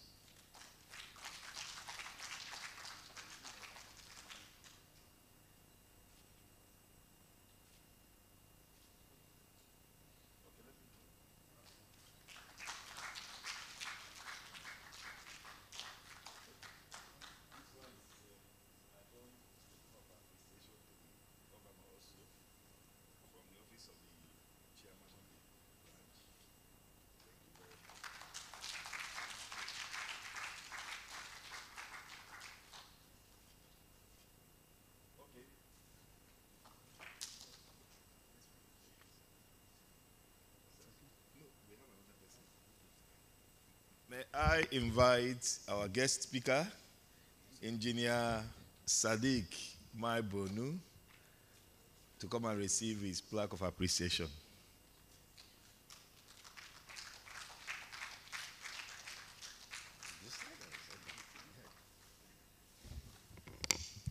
Incidentally, I've heard about Engineer Sadiq, but I didn't meet him until today.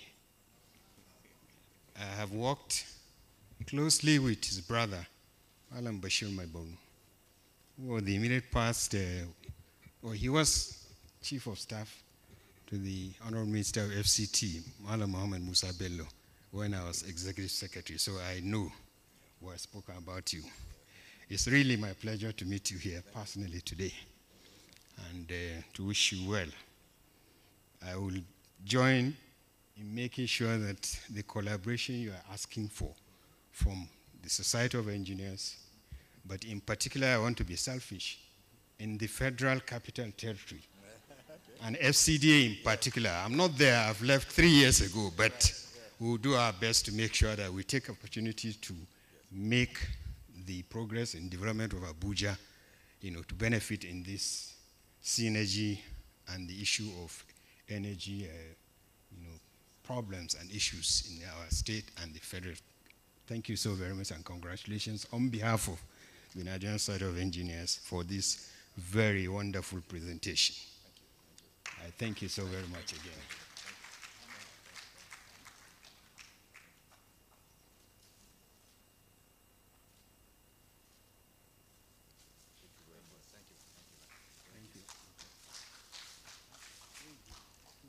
Can I say something quickly?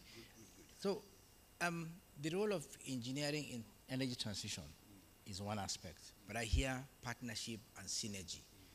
And Nigerian Institute of Architects came up here.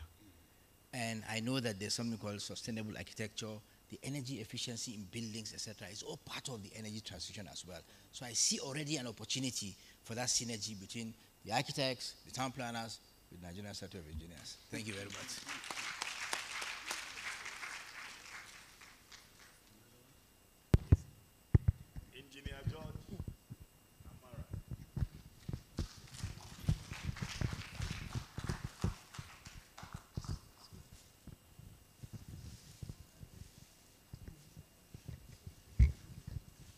My engineer, I think yours is equally very, very well conducted. And on behalf of the Nigerian Society of Engineers Abuja branch, for the way you took the panel session, there's nothing we can say than to thank you very, very immensely for the good job and wish you well in any further interaction with the society. Congratulations.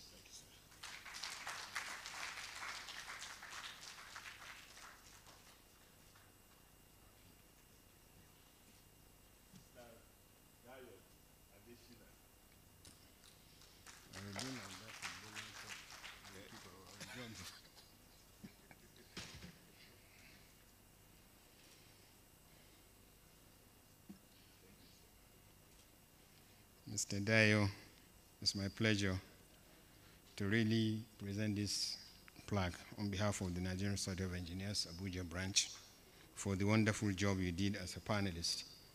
I listened with rapt attention, and I'm sure whatever you espoused will be taken home by every one of us. Congratulations.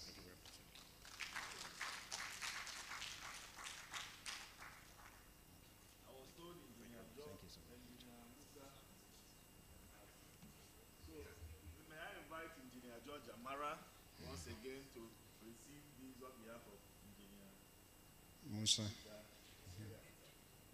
His regulator, you know he has to, if he doesn't receive on behalf of his regulator, there may be problem. And I assure Engineer Amara that we will not allow that problem to come. So on behalf of the Society of Engineers Abuja, we wish to present this to Engineer Joseph Gian Musa for his role in the panel this morning. Congratulations. I think I skipped something. We have to bring the engineer. I was supposed to present this to please, this is my token of appreciation to you. It took me more than how many months? We kept to capture him. And meeting. And we finally captured you. After putting you on the spot. Thank you very much on behalf of the Nigerian Society of Engineers. Thank you.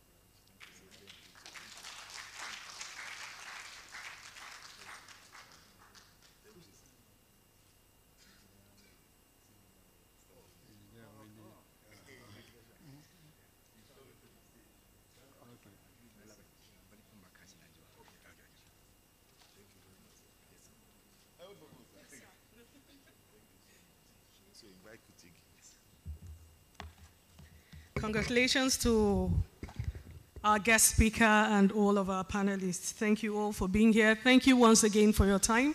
We're rounding up now as I bring up to the stage the chairman of the planning committee, Engineer A.S.Y. Kutigi. Please give him a round of applause.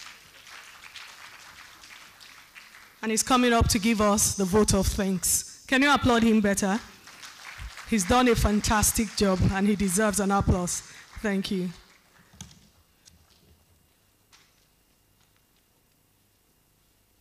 Thank you very much. The chairman, the president, Nigerian Society of Engineers, the elders all here, the guest speaker of the day. We wish, and I'm very sure you'll not turn it down, we'll find a time to bring you back and your team again, God's willing. It is very important. When we're talking of energy transition, we may take it the way we want it to be, but it's almost 97% engineering. There is no need of dragging it. The remaining one can only be marketing and all this. So if you don't have anything to sell, will you go to market?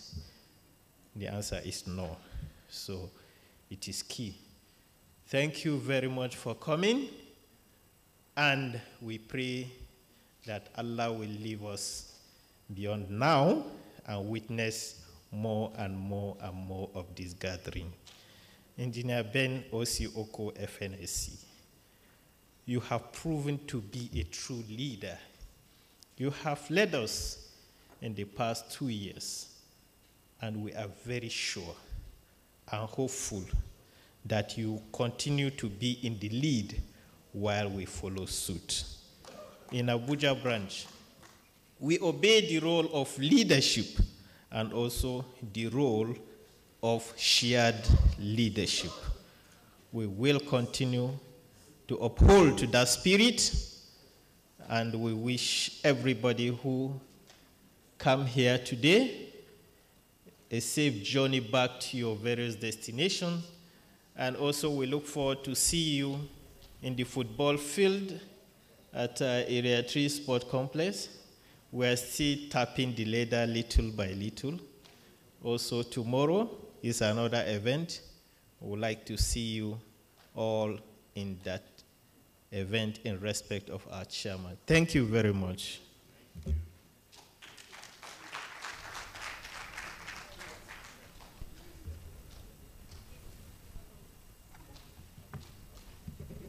Okay. So as soon as we're done from here, as soon as we close this event officially, we'll be going for commissioning of a project at Durumi 2. So please do not go as soon as our special guest exits. Please, every other person should wait behind as we move together in a convoy for the commissioning. On that note, I would like to humbly request that we all rise for the national anthem and the closing prayer.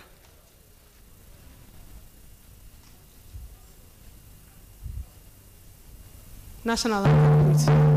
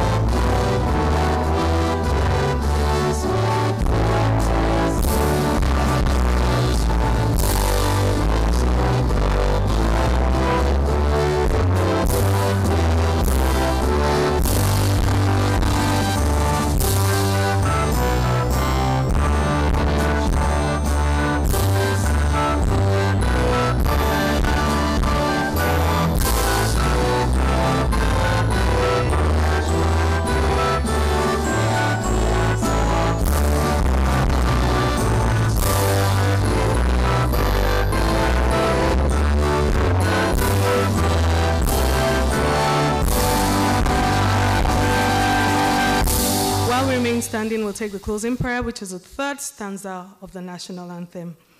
O God of all creation, grant this our one request.